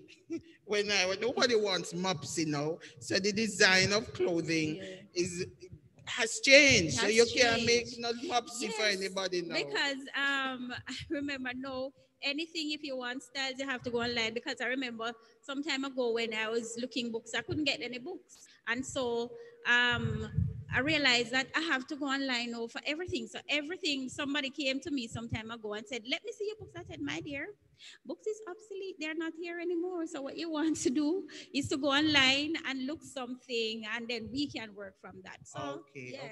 Right. As the Bible would say, where there's no vision, the people perish. Mm-hmm. All right. You know, I remember when I was going to school to do diagnostic, I said to one of my friends, "Come, make we go do diagnostic, because based on what vehicles do." He said technology can reach a heights and then it come back down. I guess like our clothes reach fashion and change. And right now, it's like when he has anything to do, he has to come to me because he can't manage it. Right? So you have to be a thinker. You have to observe what is happening. I remember when I used to like overall vehicles and them something. I have to call somebody how to start it. And I said to myself, what else is there to learn? So I go out there and find it. You understand? If you even look in our industry, right? There's no recycling going on, basically. And there's a lot of things disposing. You understand me? So you have to look what is happening around and just basically grab onto opportunities as them come. There's a lot of things. In my era, when I started I learned diagnostic like about 2000, and then I started read like 2005, and I started to read a lot of books pertaining to it. I realized the technology was like about from 1980, 85. But because we don't know, nobody it's like when I was going to school and basically and say, I would do mechanic. There's nobody to say, all right then, I think physics and chemistry is two best subjects to go along with that. There's nobody that teach you that. You understand me? But while you grow, you will see. Don't look at mechanic as basically, what I say, clean money, dirty hands. Because a lot of people shy away from it because they say it's dirty. But there's a clean side to it that nobody does. Every vehicle now is making with smart key, with technology. You have a vehicle that is not driving properly and it's a software problem, just want to upgrade. There's a lot of things happening out there. So you have to just adjust to what is happening, changes. Okay. So we are getting a lot of advice this afternoon, brethren, about adjusting.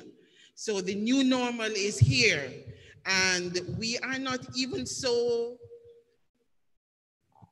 completely aware of where it will take us, what it would actually be. We are yet to learn everything about the COVID-19, but and how it will affect our lives maybe 2 years down the road, 5 years in the future. We are not completely aware of it. But what we do know is that we have to adjust.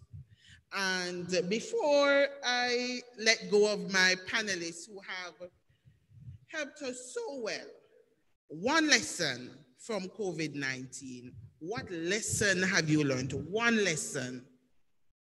One lesson from COVID-19.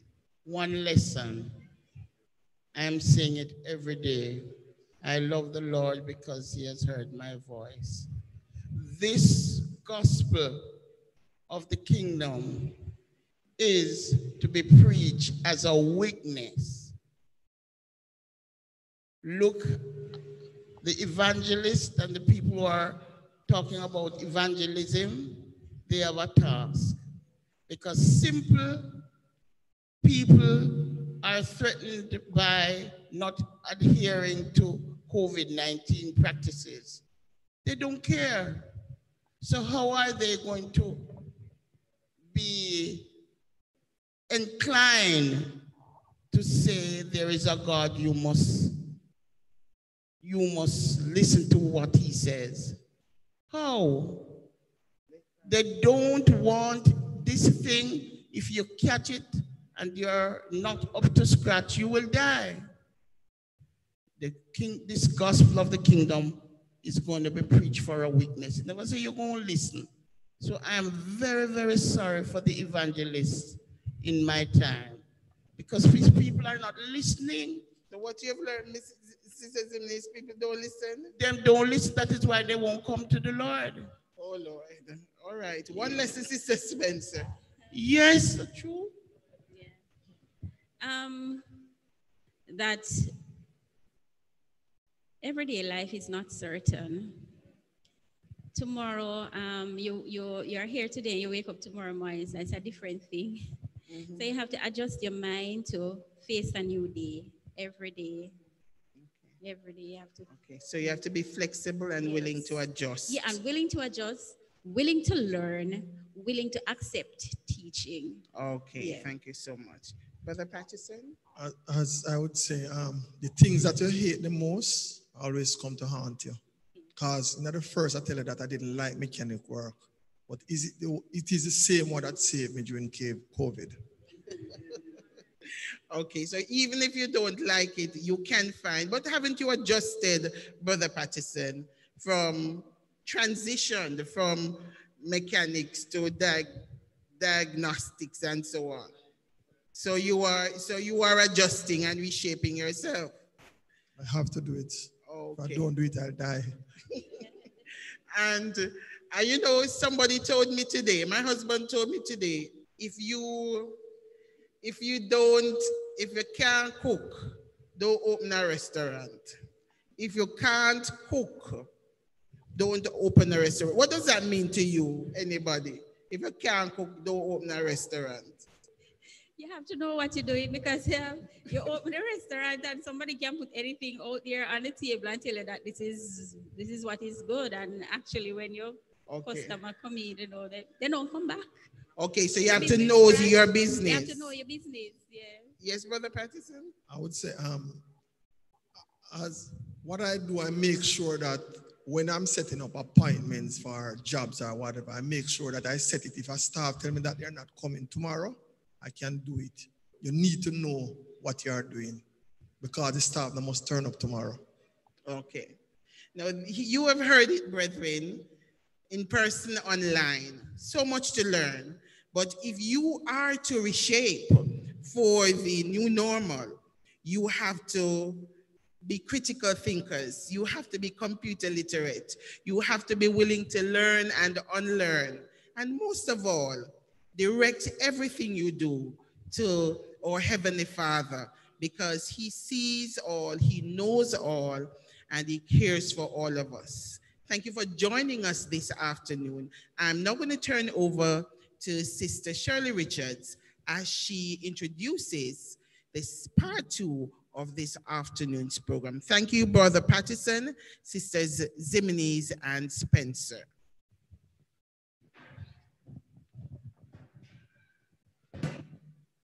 Good afternoon, brothers and sisters.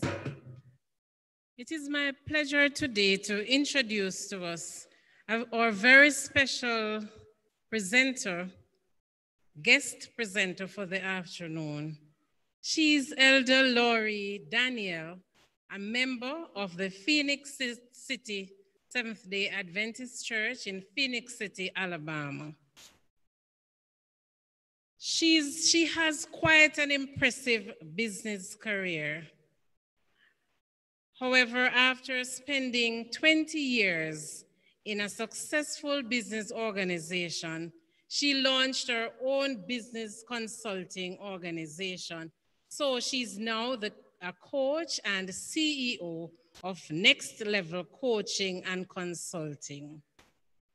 Sister Danielle is an internationally known speaker.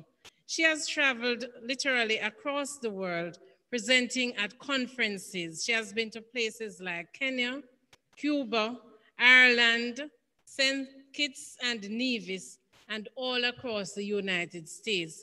And we are fortunate today here at Washington to have her presenting to us on the theme, Reshaping for the New Normal.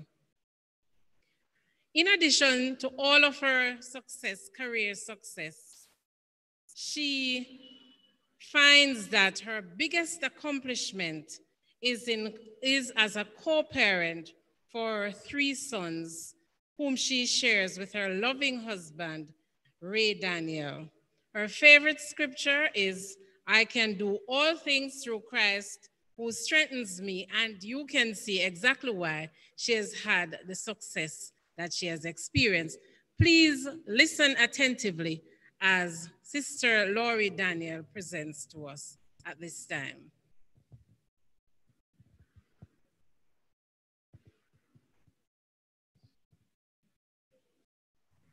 Can you all hear me? Amen. I'm so excited to be here today. You know, Pastor Atkinson was just here a couple weeks ago, and he mentioned casually that, you know, sometime we're going to have you speak to our church.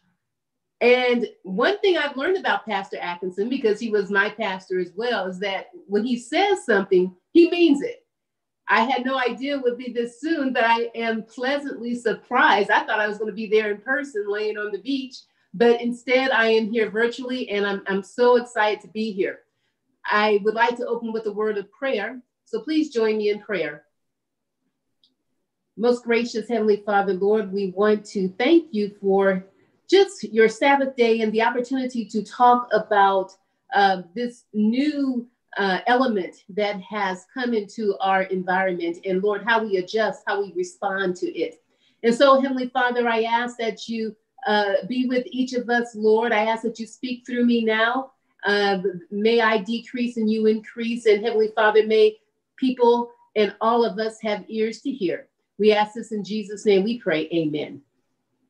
Well, I think the panel did a spectacular job. They really did my job. I think hearing from the folks that are in it and living in it gives you some of the best advice that you can ever get.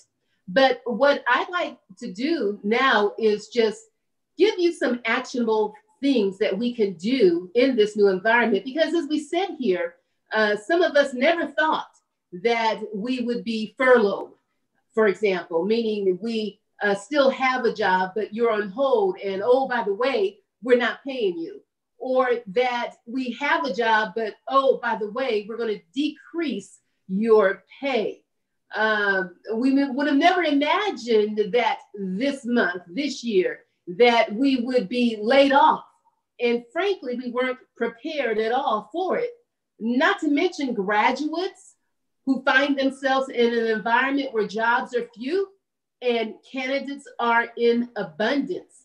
And so this is an environment at this time that had not been anticipated or expected by most folks. Now, just to give a little context to what's going on in Jamaica in terms of COVID, and you may have stated this already, but I'll restate it in case you didn't. So far, there have been 1,082 confirmed cases. That's as of today, and 14 deaths. And I must say that Jamaica is doing a far better job than we are here in the States. 14 deaths, some 56% of those confirmed cases are females. And so we see that it is disproportionately affecting females, and 44% are males.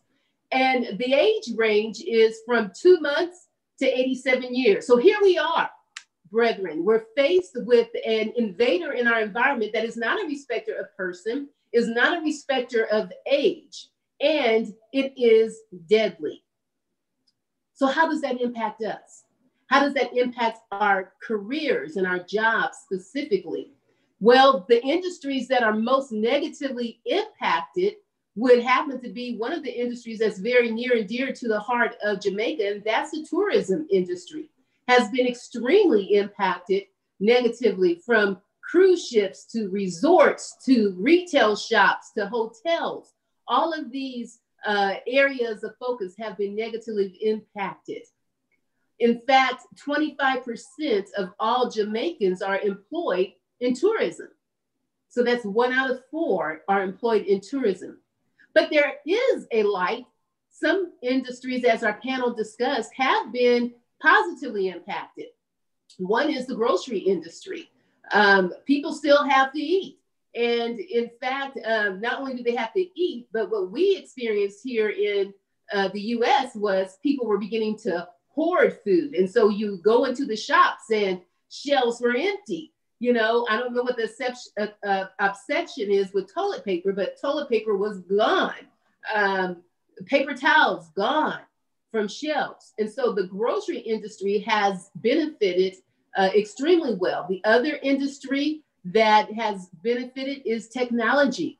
You know, all of a sudden, the digital world, we were already shifting in that respect, but it has accelerated. And we'll talk a little bit about that later.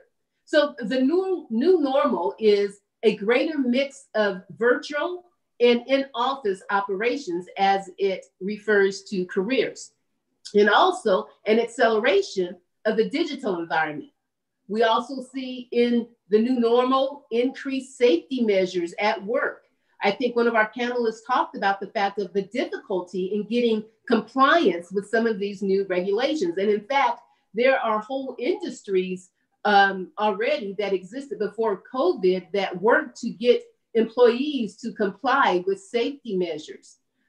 So masks, sanitizing of your hands, social distancing, change of clothes, all of these things now are a part of this new normal. So having set the context, what I'd like to do now is talk about 5 actions you should take right now if you have been impacted negatively, or if you're just in a state of just not knowing what to do in life. And the first one is use every disruption in your life as a spiritual checkpoint. I'm gonna say it again. Use every disruption in your life as a spiritual checkpoint. COVID is a disruption. Any crisis is a disruption in life. So what do we do for a spiritual checkpoint? I'm going to invite you at home, in person, get a pen, get a pencil, get some paper, take some notes. Spiritual checkpoint. I'm going to go over these 5 things. I'm going to move quickly because I think I have only 15 minutes. So prayer. The first thing is, are you praying? This is a spiritual checkpoint. Are you praying? When do I pray? How often do I pray? And I want to get a little deeper into prayer, so I'm going to just leave it at that for now. Praying. The next thing is, am I reading my Bible daily? When am I reading it? How often? Am I studying, not just reading? 3, am I surrounding myself with people who love the Lord and are seeking to follow him? That's very important. Do you know how impactful your peer group can be to you? Just have to look in the pages of a Bible just a little bit and look at men like Solomon and all the wives that he had, and how soon he fell from worshiping the one and only God to worshiping idols and putting up idols in the mountains and the high places for his many wives. He fell based on his peer group's influence. And so who is your peer group? Who's influencing you? Am I intentional? Number 4, am I intentional about consistently helping others? Ministry. Am I consistent?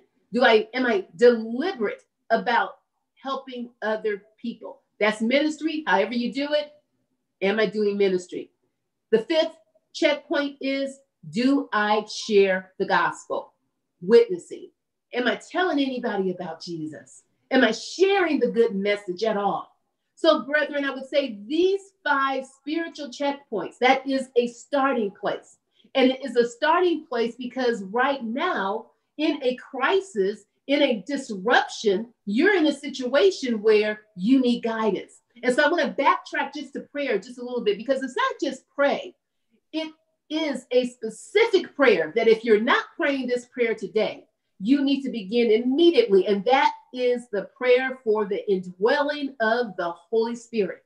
Why the Holy Spirit? Because the Holy Spirit was left to comfort us. The Holy Spirit was left to give us direction. The Holy Spirit was left to guide us, to lead us unto all righteousness. And so every day we must get a fresh anointing, a fresh grace of the Holy Spirit.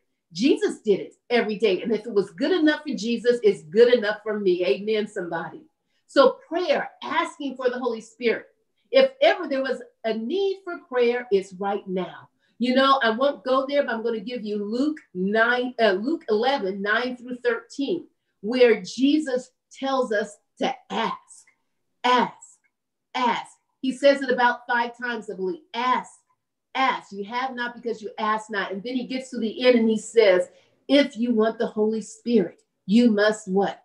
Ask for it. And so you're at a time in your life where you need direction, you need guidance, and you need to be sure that it is God's will in your next steps. And so that's the first action you need to take. Do the spiritual checkpoint. Number 2, seek mentorships and sponsorships. 2 verses I'll leave with you. Proverbs 12:15, the way of a fool is right in his own eyes, but he who heeds counsel is wise. Proverbs 11:14, where there is no counsel, the people fail or fall. But in the multitude of counselors, there is safety. At this time in your life, this is a time for you to seek mentorship and or sponsorship. Now, let me explain just a little bit there. What's the difference between a mentor and a sponsor? I think the Harvard Business Review said it best. A mentor, while a mentor is someone who has knowledge and will share it with you, a sponsor is a person who has power and will use it for you. I'll say it again. While a mentor is someone who has knowledge and will share it with you, a sponsor is a person who has power and will use it for you. And I like to put it very practically as I sat in boardrooms with the president and the CEO and other senior vice presidents and chief of staffs. The sponsor is the person that in the meeting, when your name comes up, will say, you know what? I know that person and I'm willing to stand for that person. I'm willing to put my reputation on that person. That's your sponsor. Your mentor is the one who has knowledge and will share it with you on an ongoing day-to-day basis. Now, they may be one and the same, but that's the difference. But you have to now go to your existing network. Who do you know in the industry that you want to get to or at the company that you're in? Reach out to them, not to ask for a job. And I think this is a mistake that is often made. You know, who do I know that I can ask for a job? Who do I know that can get me promoted? Not to ask for that, because those calls are a dime a dozen, I have to tell you. But ask for advice. Update them on your status and seek advice. on what you might do, how you might approach it, bounce something off of them, and get some input from them. That's how you begin to tap into your existing network. Also, you have to build a new network. You don't know anyone? Pray and ask the Holy Spirit to open a door for you, and then go introduce yourself to someone. And this is why we start with the spiritual checkpoint, because you have to get through that list, because you are depending on the guidance of the Holy Spirit to work miracles, to open doors that seem closed, to part rivers that seem that they would block you. Introduce yourself to someone and let them know what you're trying to do, and see if they will be willing to give you some advice. That's number 2. Number 3, practice having executive presence. What's executive presence, you say? In a nutshell, it's inspiring confidence. Forbes magazine says it the best, I think, in its simplest terms. Executive presence is about your ability to inspire confidence. Inspiring confidence in your subordinates, that you're the leader they want to follow. Inspiring confidence among peers, that you're capable and reliable. And most importantly, inspiring confidence among other senior leaders and others that you may be going to for a job, that you have potential for great achievements. Now, how in the heck do you do that, you say? I tell you that it is really all about how you speak, how you sit, other body language, such as looking people in the eye, what you say, and making sure to say something. You know, in this day of virtual meetings and phone conferences, it makes it very difficult to exude executive presence. However, one thing to keep in mind is that when you are in a meeting setting, make sure you say something, and not anything. Make sure you add something of value to the discussion, so that when they leave, they know that you were there. And most of all, for executive presence, listen, listen, listen. Because the more you listen, the more you know how to respond. It's not about talking, trying to fill the dead spots with talk and chatter, but listen. More about executive presence is controlling your emotions, understanding the emotions of others, being self-aware, realizing when you're talking too much. Have you ever been around someone that just literally will not hush? They literally will not let someone else get a word in. Lack of self-awareness. Be aware of people tapping their pencil when you're speaking, people rolling their eyes, people looking around. Be self-aware of the impact that you're having on others. This is executive presence. So that's number 3. Also, as a part of executive presence, remember, you don't have to look like what you're going through. You may have financial difficulty right now. You may only have a dime in the bank, but your face does not have to show that. Your presence does not have to show that, because God is a God of what will be, and He allows us to walk in that light of our future state. So think about how you are presenting yourself all around as it talks about executive presence. Also, you don't have to act desperate because you feel desperate. Remember, you are a royal priesthood, and that if God be for you, who can be against you? These are the things that you have to give yourself in terms of self-talk as you think about exuding executive presence. Number 4, be persistent. You know, it's easy to get discouraged when you lose your job. Business is not coming in. I heard the sister say that she was a dress designer and all of a sudden orders aren't coming in. It's easy to get discouraged. It's easy to get discouraged when you can't find a job, or maybe don't get the promotion you had your eyes on. In times of crisis, it's easy to look at the physical evidence of your situation and give up or throw the towel in. The killer of persistency is focusing on what it looks like. But our God is not a God of what it looks like or what it feels like. You see, because it looked like Daniel was going to be eaten up by the lions when he was in the lion's den. It looked like the 3 Hebrew boys would be burned up in the fire. But God is not a God of what it looks like. And so we must be persistent and not discouraged by the physical evidence. Instead, we must be persistent and resilient and focus on what it can be. What can I do differently? Can you make lemonade out of the lemons of life?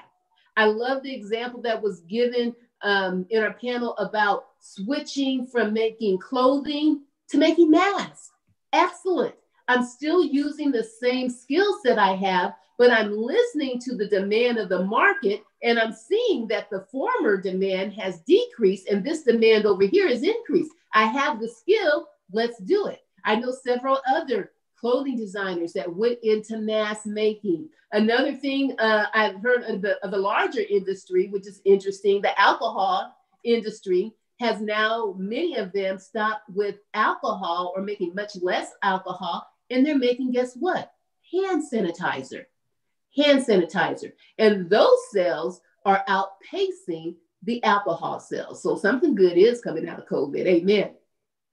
And also in persistence, don't be afraid to take a risk.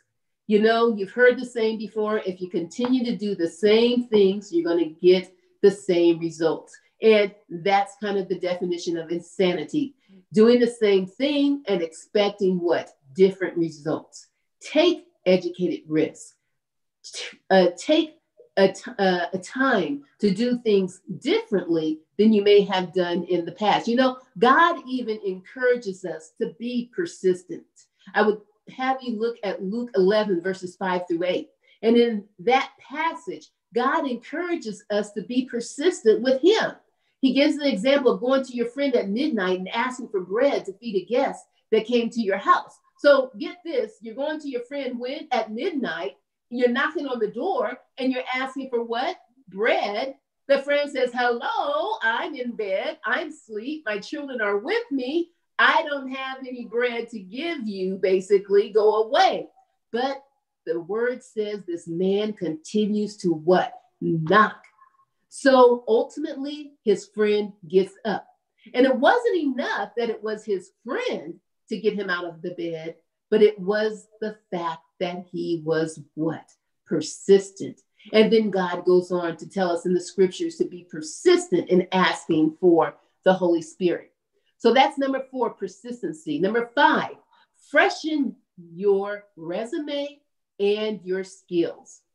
More than ever, it's critical that your resume is on point and reflects your assets to the company. What do you want them to say about you after reading your resume? Frankly, I've seen thousands of hundreds, I would say, of resumes. And, you know, there's the resume that will actually grab your attention. And then there's the resume that will just say, okay, I don't know what you're saying or really why you applied for this job. What's your resume saying? What message are you getting across? Go through it and make sure that message that you want to get, I want to get the message across that I am a strong, I have a strong work ethic, that I have a lot of experience in computer science. Does your resume get that across? So now you say, what if you don't have the direct skills for the position you're looking for? So we talked a little bit on the panel about the fact that we're having to change and adjust skill sets, because sometimes I may have an outdated skill, but now I see a position that I'd like, I just don't have the skill set. So what do? Well, we have to acquire new skills. And some of those areas that you may want to think about acquiring new skills in are app programming, making apps. You know, that's the same. Is there an app for that? Apps is really a place where if you have a penchant for technology and for programming and math, that's a great place to go. digital marketing. You know, there are a ton of baby boomers right now that have businesses but aren't as fluent in the digital world that would love to have a consultant or love to have someone do that for them.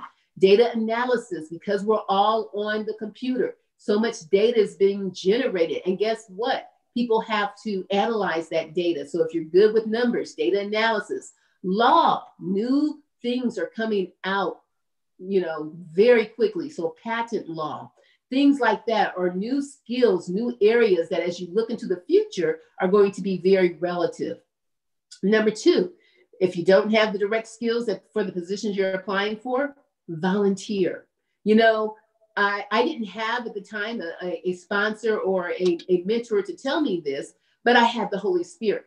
The Holy Spirit guided me many years ago before I ever got into management to open up a daycare at our church. And so our church had a great building, and we felt that there was a need for a daycare. We wanted to open up one, but there was no one that would manage or direct the daycare. And so the Holy Spirit nudged me to go ahead and volunteer to manage the daycare. And so I did. I managed the daycare. And mind you, prior to this at work, I had applied for several management jobs. I had gotten my master's. I was ready to get into management. And the word that I got back was, you don't have any management experience. Well, after I did this, a job came up and I said, well, I wonder, can I put down this volunteer job? I'm going to put it down and see what happens. Guess what? I got an interview. If you volunteer, and I'm sure there are plenty of jobs at church that you may be able to volunteer for. That is a very viable candidate to put on your resume if it fits what you're looking for. And so because I had director of the daycare on my resume, that allowed me to get my first management position. So I didn't do it with that in mind, but the Holy Spirit used it to open up a door for me. So volunteer if you're not getting hired. The next thing you can do if you don't have the skill set, there are at least 5 attributes that employers are always looking for, and you should focus on those 5. The first one is initiative. James 4:17 says, therefore to him who knows to do good and does not do it, to him it is sin. If you know to do good, do it. That applies to life, that applies to work, it applies to relationships, it applies to everything you can think about. If you know to do good, do it. Don't wait for someone else to come and tell you to do it. Don't wait for someone else to ask you why you didn't do it. Do it if you know to do good. Take initiative. The next one our panel also talked about, and that was problem solving and critical thinking.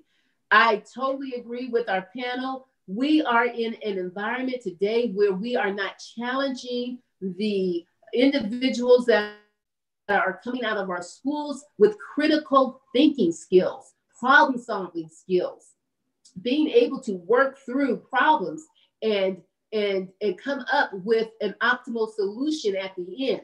It says in Proverbs 3:5, trust in the Lord with all your heart, lean not into your own understanding, in all thy ways do what? Acknowledge him, and he shall direct your path. So we know as Christians that when we problem solve, that's the first place we go. We ask for that direction. We ask for that guidance. But what you find is happening often in the work environment is that the employee will come with, I'm going to call it a monkey. That's the problem. A monkey on their back. And they come in your office and they'll say such and such and such and such. Did you know this was happening? And they feel very good because they have, rightly so, identified the problem. And guess what they just did? They took the monkey off their back and now they put it on whose back? Your back. And now they're walking out of your office feeling pretty rightly good about themselves. But that's not what we want from employees. That's not what employers want.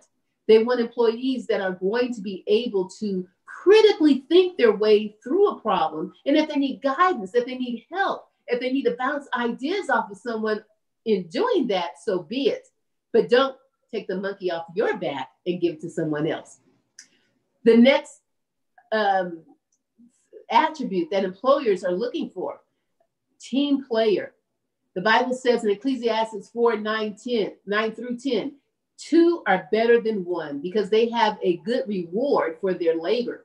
For if they fall, one will lift up his companion, but woe to him who is alone when he falls, for he has no one to help him up. Do you lift others up? Do you care about their success? Or is it all about me? Are you able to help someone else when they seem to be struggling? Or do you just try to get to the finish line and then let them worry about themselves? Team players are critical in any successful business. We work together. We're better as two than one. The other attribute that you should focus on is strong work ethic, having a strong work ethic. I also find that this is something that is not as prevalent today as maybe it was many years ago. Colossians 3:23 says, and whatever you do, do it heartily as to the Lord and not to men. And so strong work ethic means that when you're at the job, when you're at your business, you're not working for yourself, really. You're not working for the man either. You are doing it unto the Lord. Now, that should put a whole new meaning to the work that you do. It should give you pep in your step. It should give you a better attitude. It should give you a bounce in your stride because you're doing it unto the Lord. Heartily means three things. One, putting in the time to get it done. Two, doing it with quality. And three, overcoming obstacles. I'll give you a quick example. And this is strong work ethic. And overcoming obstacles. I had a presentation that was due about, I had, I think, $190 million budget at the time. And we had a presentation to give to the chief administrative officer at the time. I had a person that was responsible for getting those numbers prepared for the analysis. And when I went home about 6 o'clock, she was still working on it. I left. About 10 o'clock, I'm in bed. I get a call from another employee and said, you know what? This individual does not have the report done and she's leaving. Mind you, our meeting with the chief was at 8 o'clock in the morning. She's leaving and I'm telling her not to leave. I said, hold on, let me put my clothes on. It's 10 o'clock at night. I drive to work. I get there and there's crisis. She says, I have a number. I can't figure it out. I'm going home. You don't go home. It's not an option. It's not an option that at 8 o'clock we have a meeting and we're going to go in and say we can't figure it out. There are numbers. So when I say strong work ethic and overcoming obstacles, that means that you stay and figure it out. And so I stayed with her. I'm crunching numbers. My other analyst stayed and we crunched numbers literally until 6 a.m. in the morning. But guess what? We figured it out. I ran home, changed clothes, showered, came back at 8 o'clock. And we presented it. I gave her credit. That's overcoming obstacles. You put in the time to get it done. You do it with quality and you overcome obstacles. That's heartily, doing it heartily. And finally, the fifth thing that every employer looks for that you can work on having is a positive attitude.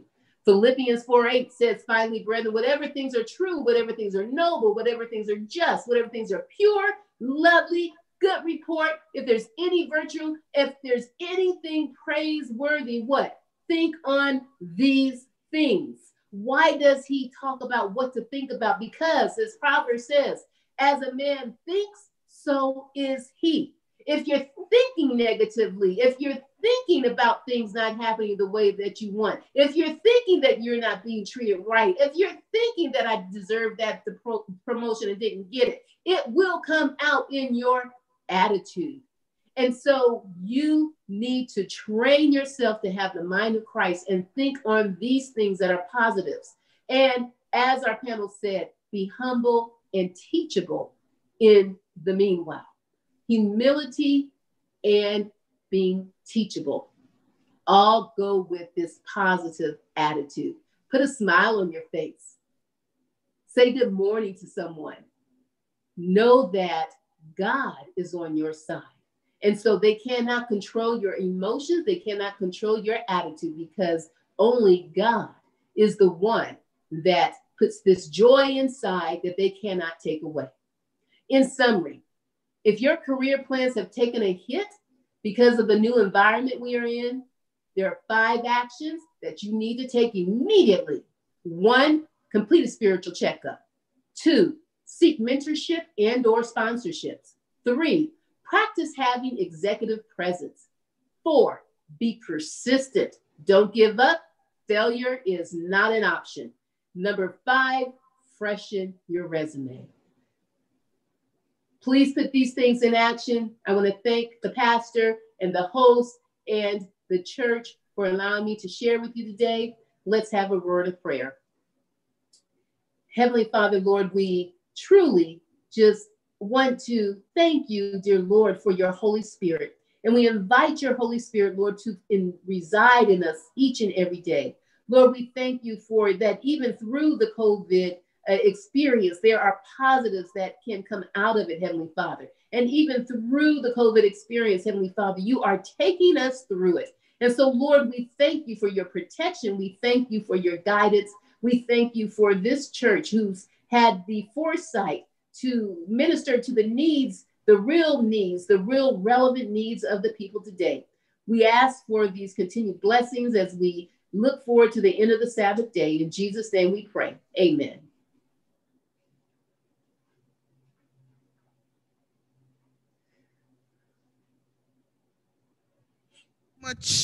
Thank you so much, Elder Daniels. We were spellbound as we listened to your presentation. We have some persons who have sent in their questions. And while we get those questions together, I'm going to invite a song at this time by Sister Shuian Simon. Thank you. And then, Elder Daniel, we will come back to you with our questions. Amen.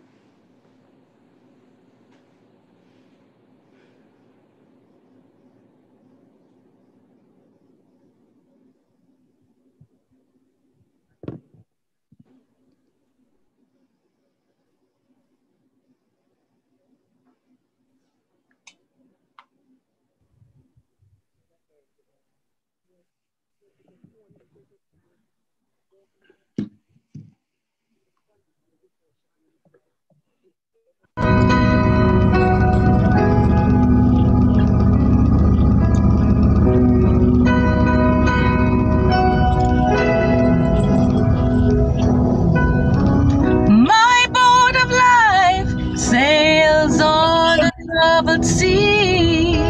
Whenever there's a wind in my sail,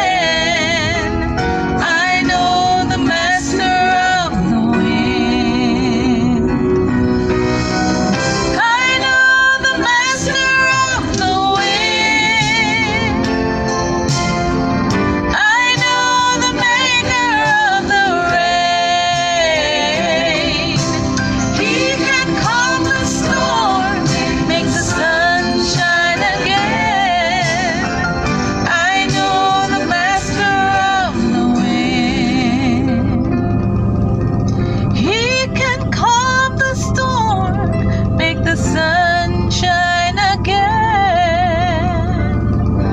I know the master of the wind.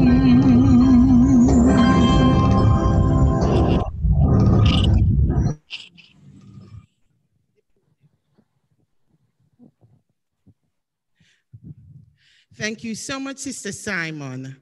I know the master of the wind, and we know he can calm every storm. Now we're going to go to our questions. Welcome back, Sister Danielle. We're going to go to a couple of questions that have been posted in the group.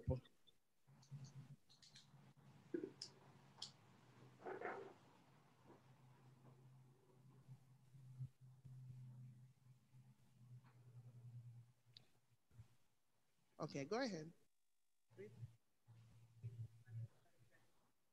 Okay, Elder Daniel, what counsel would you give for unemployed graduates? Yeah, for unemployed graduates, I'm assuming is that college or high school. It really, I guess, doesn't matter. Again, looking at your skill set that you have now, particularly if it was college, what was your major in college? What were you attempting to do?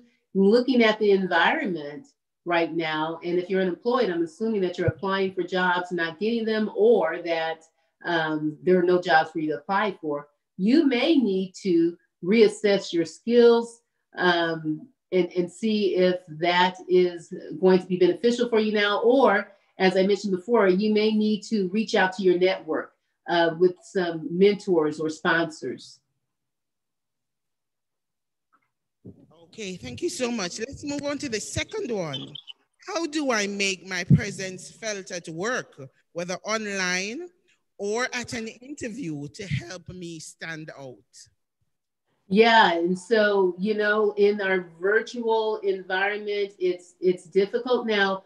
A lot of interviewers are using Zoom and Skype and other things. And so, again, that executive presence that I talked about, and that is about instilling confidence in other people that you are reliable, that you have the potential to do what they're looking for. And it's a lot in how you speak, how you carry yourself, how the tone of voice, things like that you really need to practice on before you get online, before you get in that interview. How am I speaking and use someone? And am I coming across confidently? Now, there's a thin line between confidence and arrogance. And so you don't want to become or come off arrogant, but you do want to be confident. Okay, thank you. So executive presence, I like. Yeah. Another question, how do I use my career as a service for God?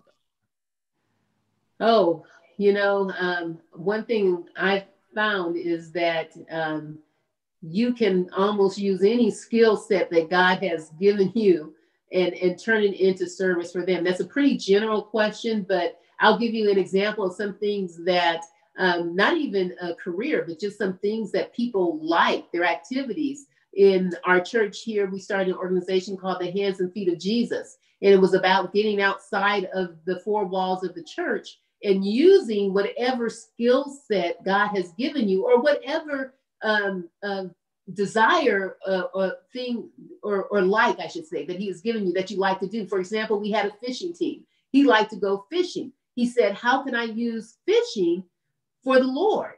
And what he did was he got a bunch of men together and some women that like to fish. They went fishing. They had a devotion before they went fishing. They had a time where they took a trip. They went into a mall and passed out tracts, and then they went fishing. But he used that skill set, if you will, as an avenue to reach other people. And I would submit that you could use any skill set God has given you in a similar fashion.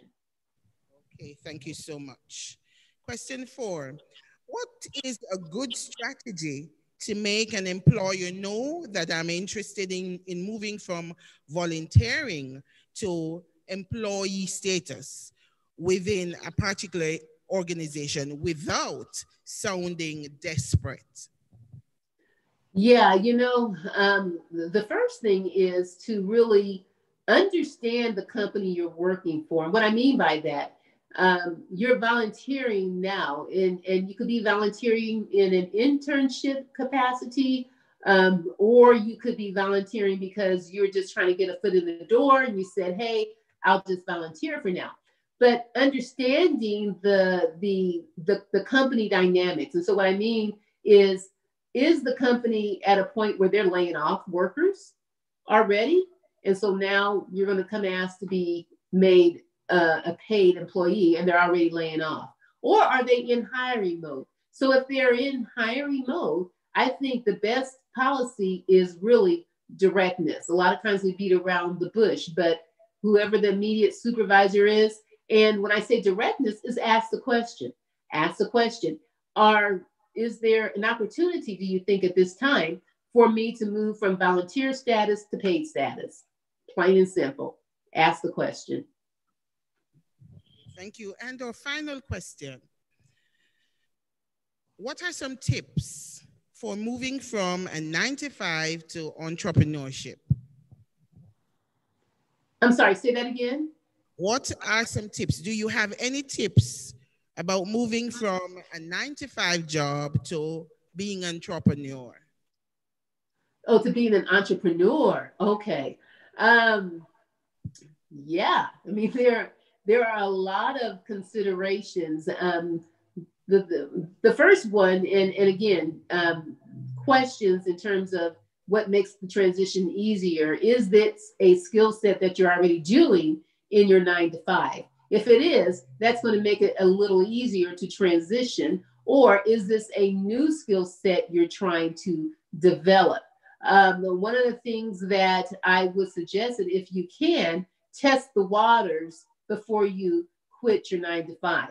So maybe you want to go into bakery and you want to sell baked goods. Well, can you sell those baked goods on the weekends, on Sundays, or create an online store? So sometimes while you're trying to decide which way you want to go, you have to put in double the effort in the meantime. And so I would say, to the extent that you can, test the waters a little to see, one, if there's a need, if there's a market, and two, how good are you at it?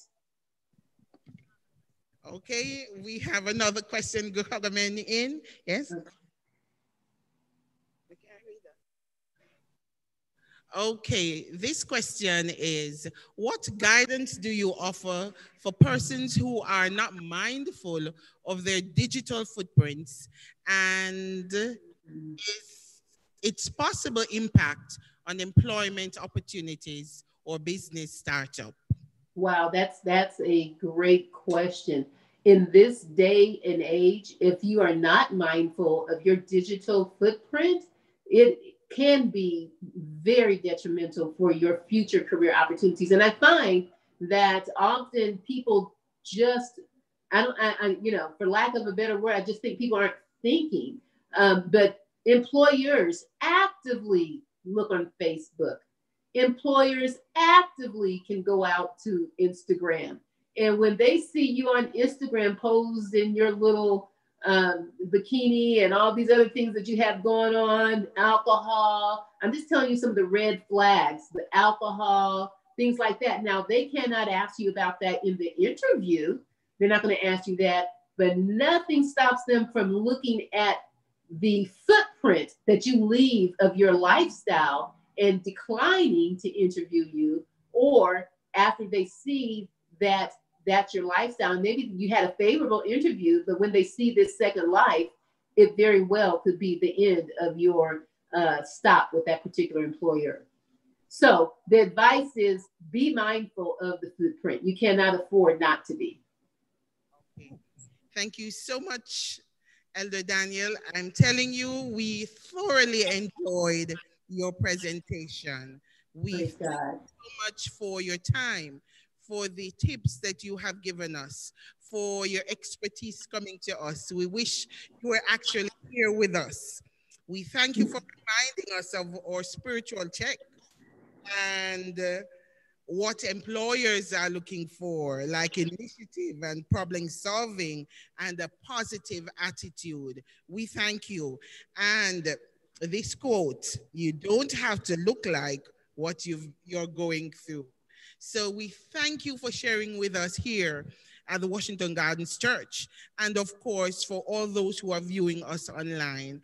And we really hope that we will see you very soon doing another presentation. We wish for you all the very best in your professional and personal life, and may the God of heaven be with you. Thank you so much for being with us. Thank you so much for having me, and I hope to see you guys in person soon.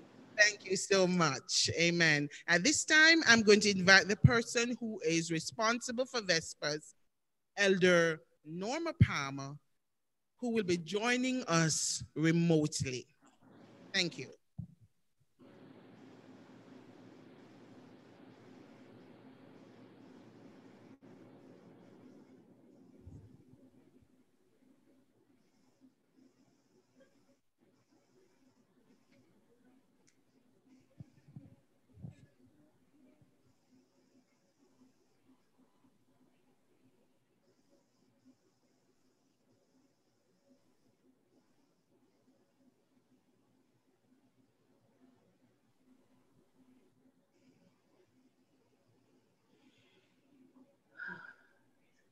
Good evening, everyone. Now, as I listened to this evening's program, I was truly blessed. And I know we've all been blessed. I want us to look at this song, 326. Open my eyes that I may see.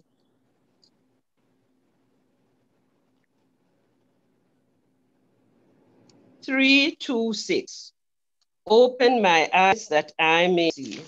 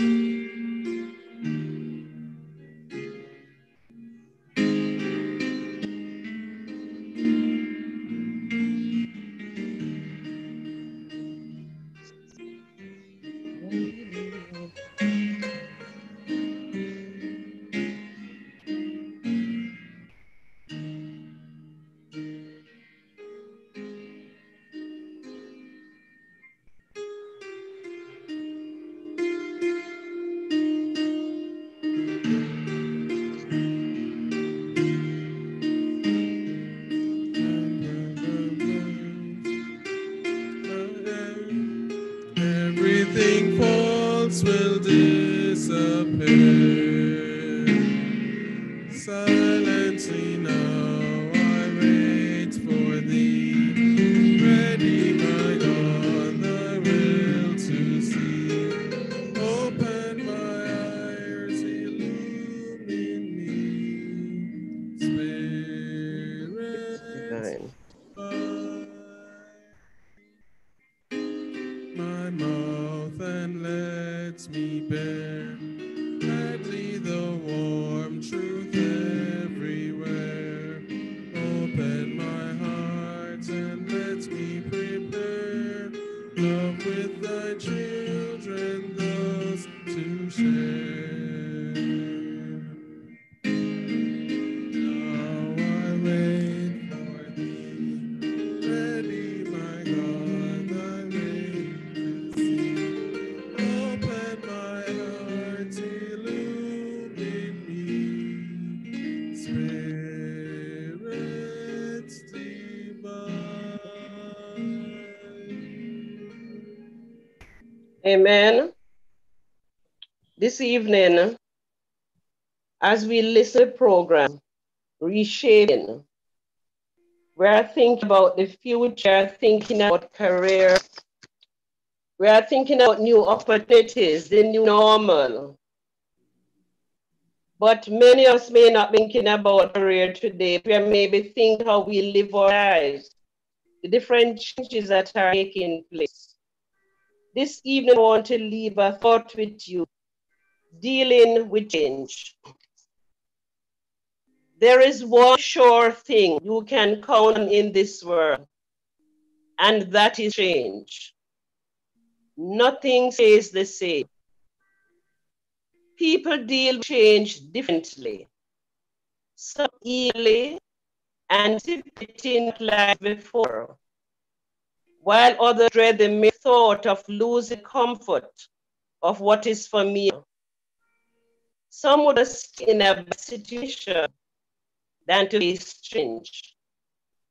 Change can cause stress, anxiety, and tension. But there's one constant in our lives that never changes, and that's God's love for us. He is willing to help us through life's difficult twists and turns in our ever-changing world. For He alone knows the way, whether the journey is exciting or scary. We can walk with confidence because God is with us and has promised to never leave us or forsake us. Oh, how comforting is it to know that God's love never changes. He loves us with everlasting love, and nothing will change that love. And as we have the text in Hebrews 30, verse 8, it says, Jesus Christ is the same yesterday, today, and forever. He never changed. Galatians 5:25 says, if we live in the Spirit, let us walk also in the Spirit. And Proverbs 9:69 says, a man's heart plans his way, but the Lord directs his steps. As we go into this untried week, we don't know what is ahead, because every day, every minute changes color. What we know that the Lord will direct our steps, and promises He will never leave us nor forsake us. So, brothers and sisters, come again. Change has come, and changes continue. But if we put our trust in God, we have nothing to fear, because He is with us. Shall we pray? Eternal Father, we want to thank you for this Saturday. We want to thank you for your Holy Spirit present with us from morning until noon. We thank you, Lord, for this lesson we learned today. Lord, as we go in this new week, we do not know what lies ahead, but we know that Jesus goes before us and He holds our hands. So, Lord, as we go, we ask that you will go with us. We ask you to continue to lead us, to bless us. Help us keep our eyes fixed on you, because you are coming slow. You told us about the changes that come. Help us not to be afraid, but help stay just to continue to depend on you. We ask that will go with us all. Continue to bless, Lord, and help us to trust you. Keep us faithful and true. In Jesus' name, pray. Amen.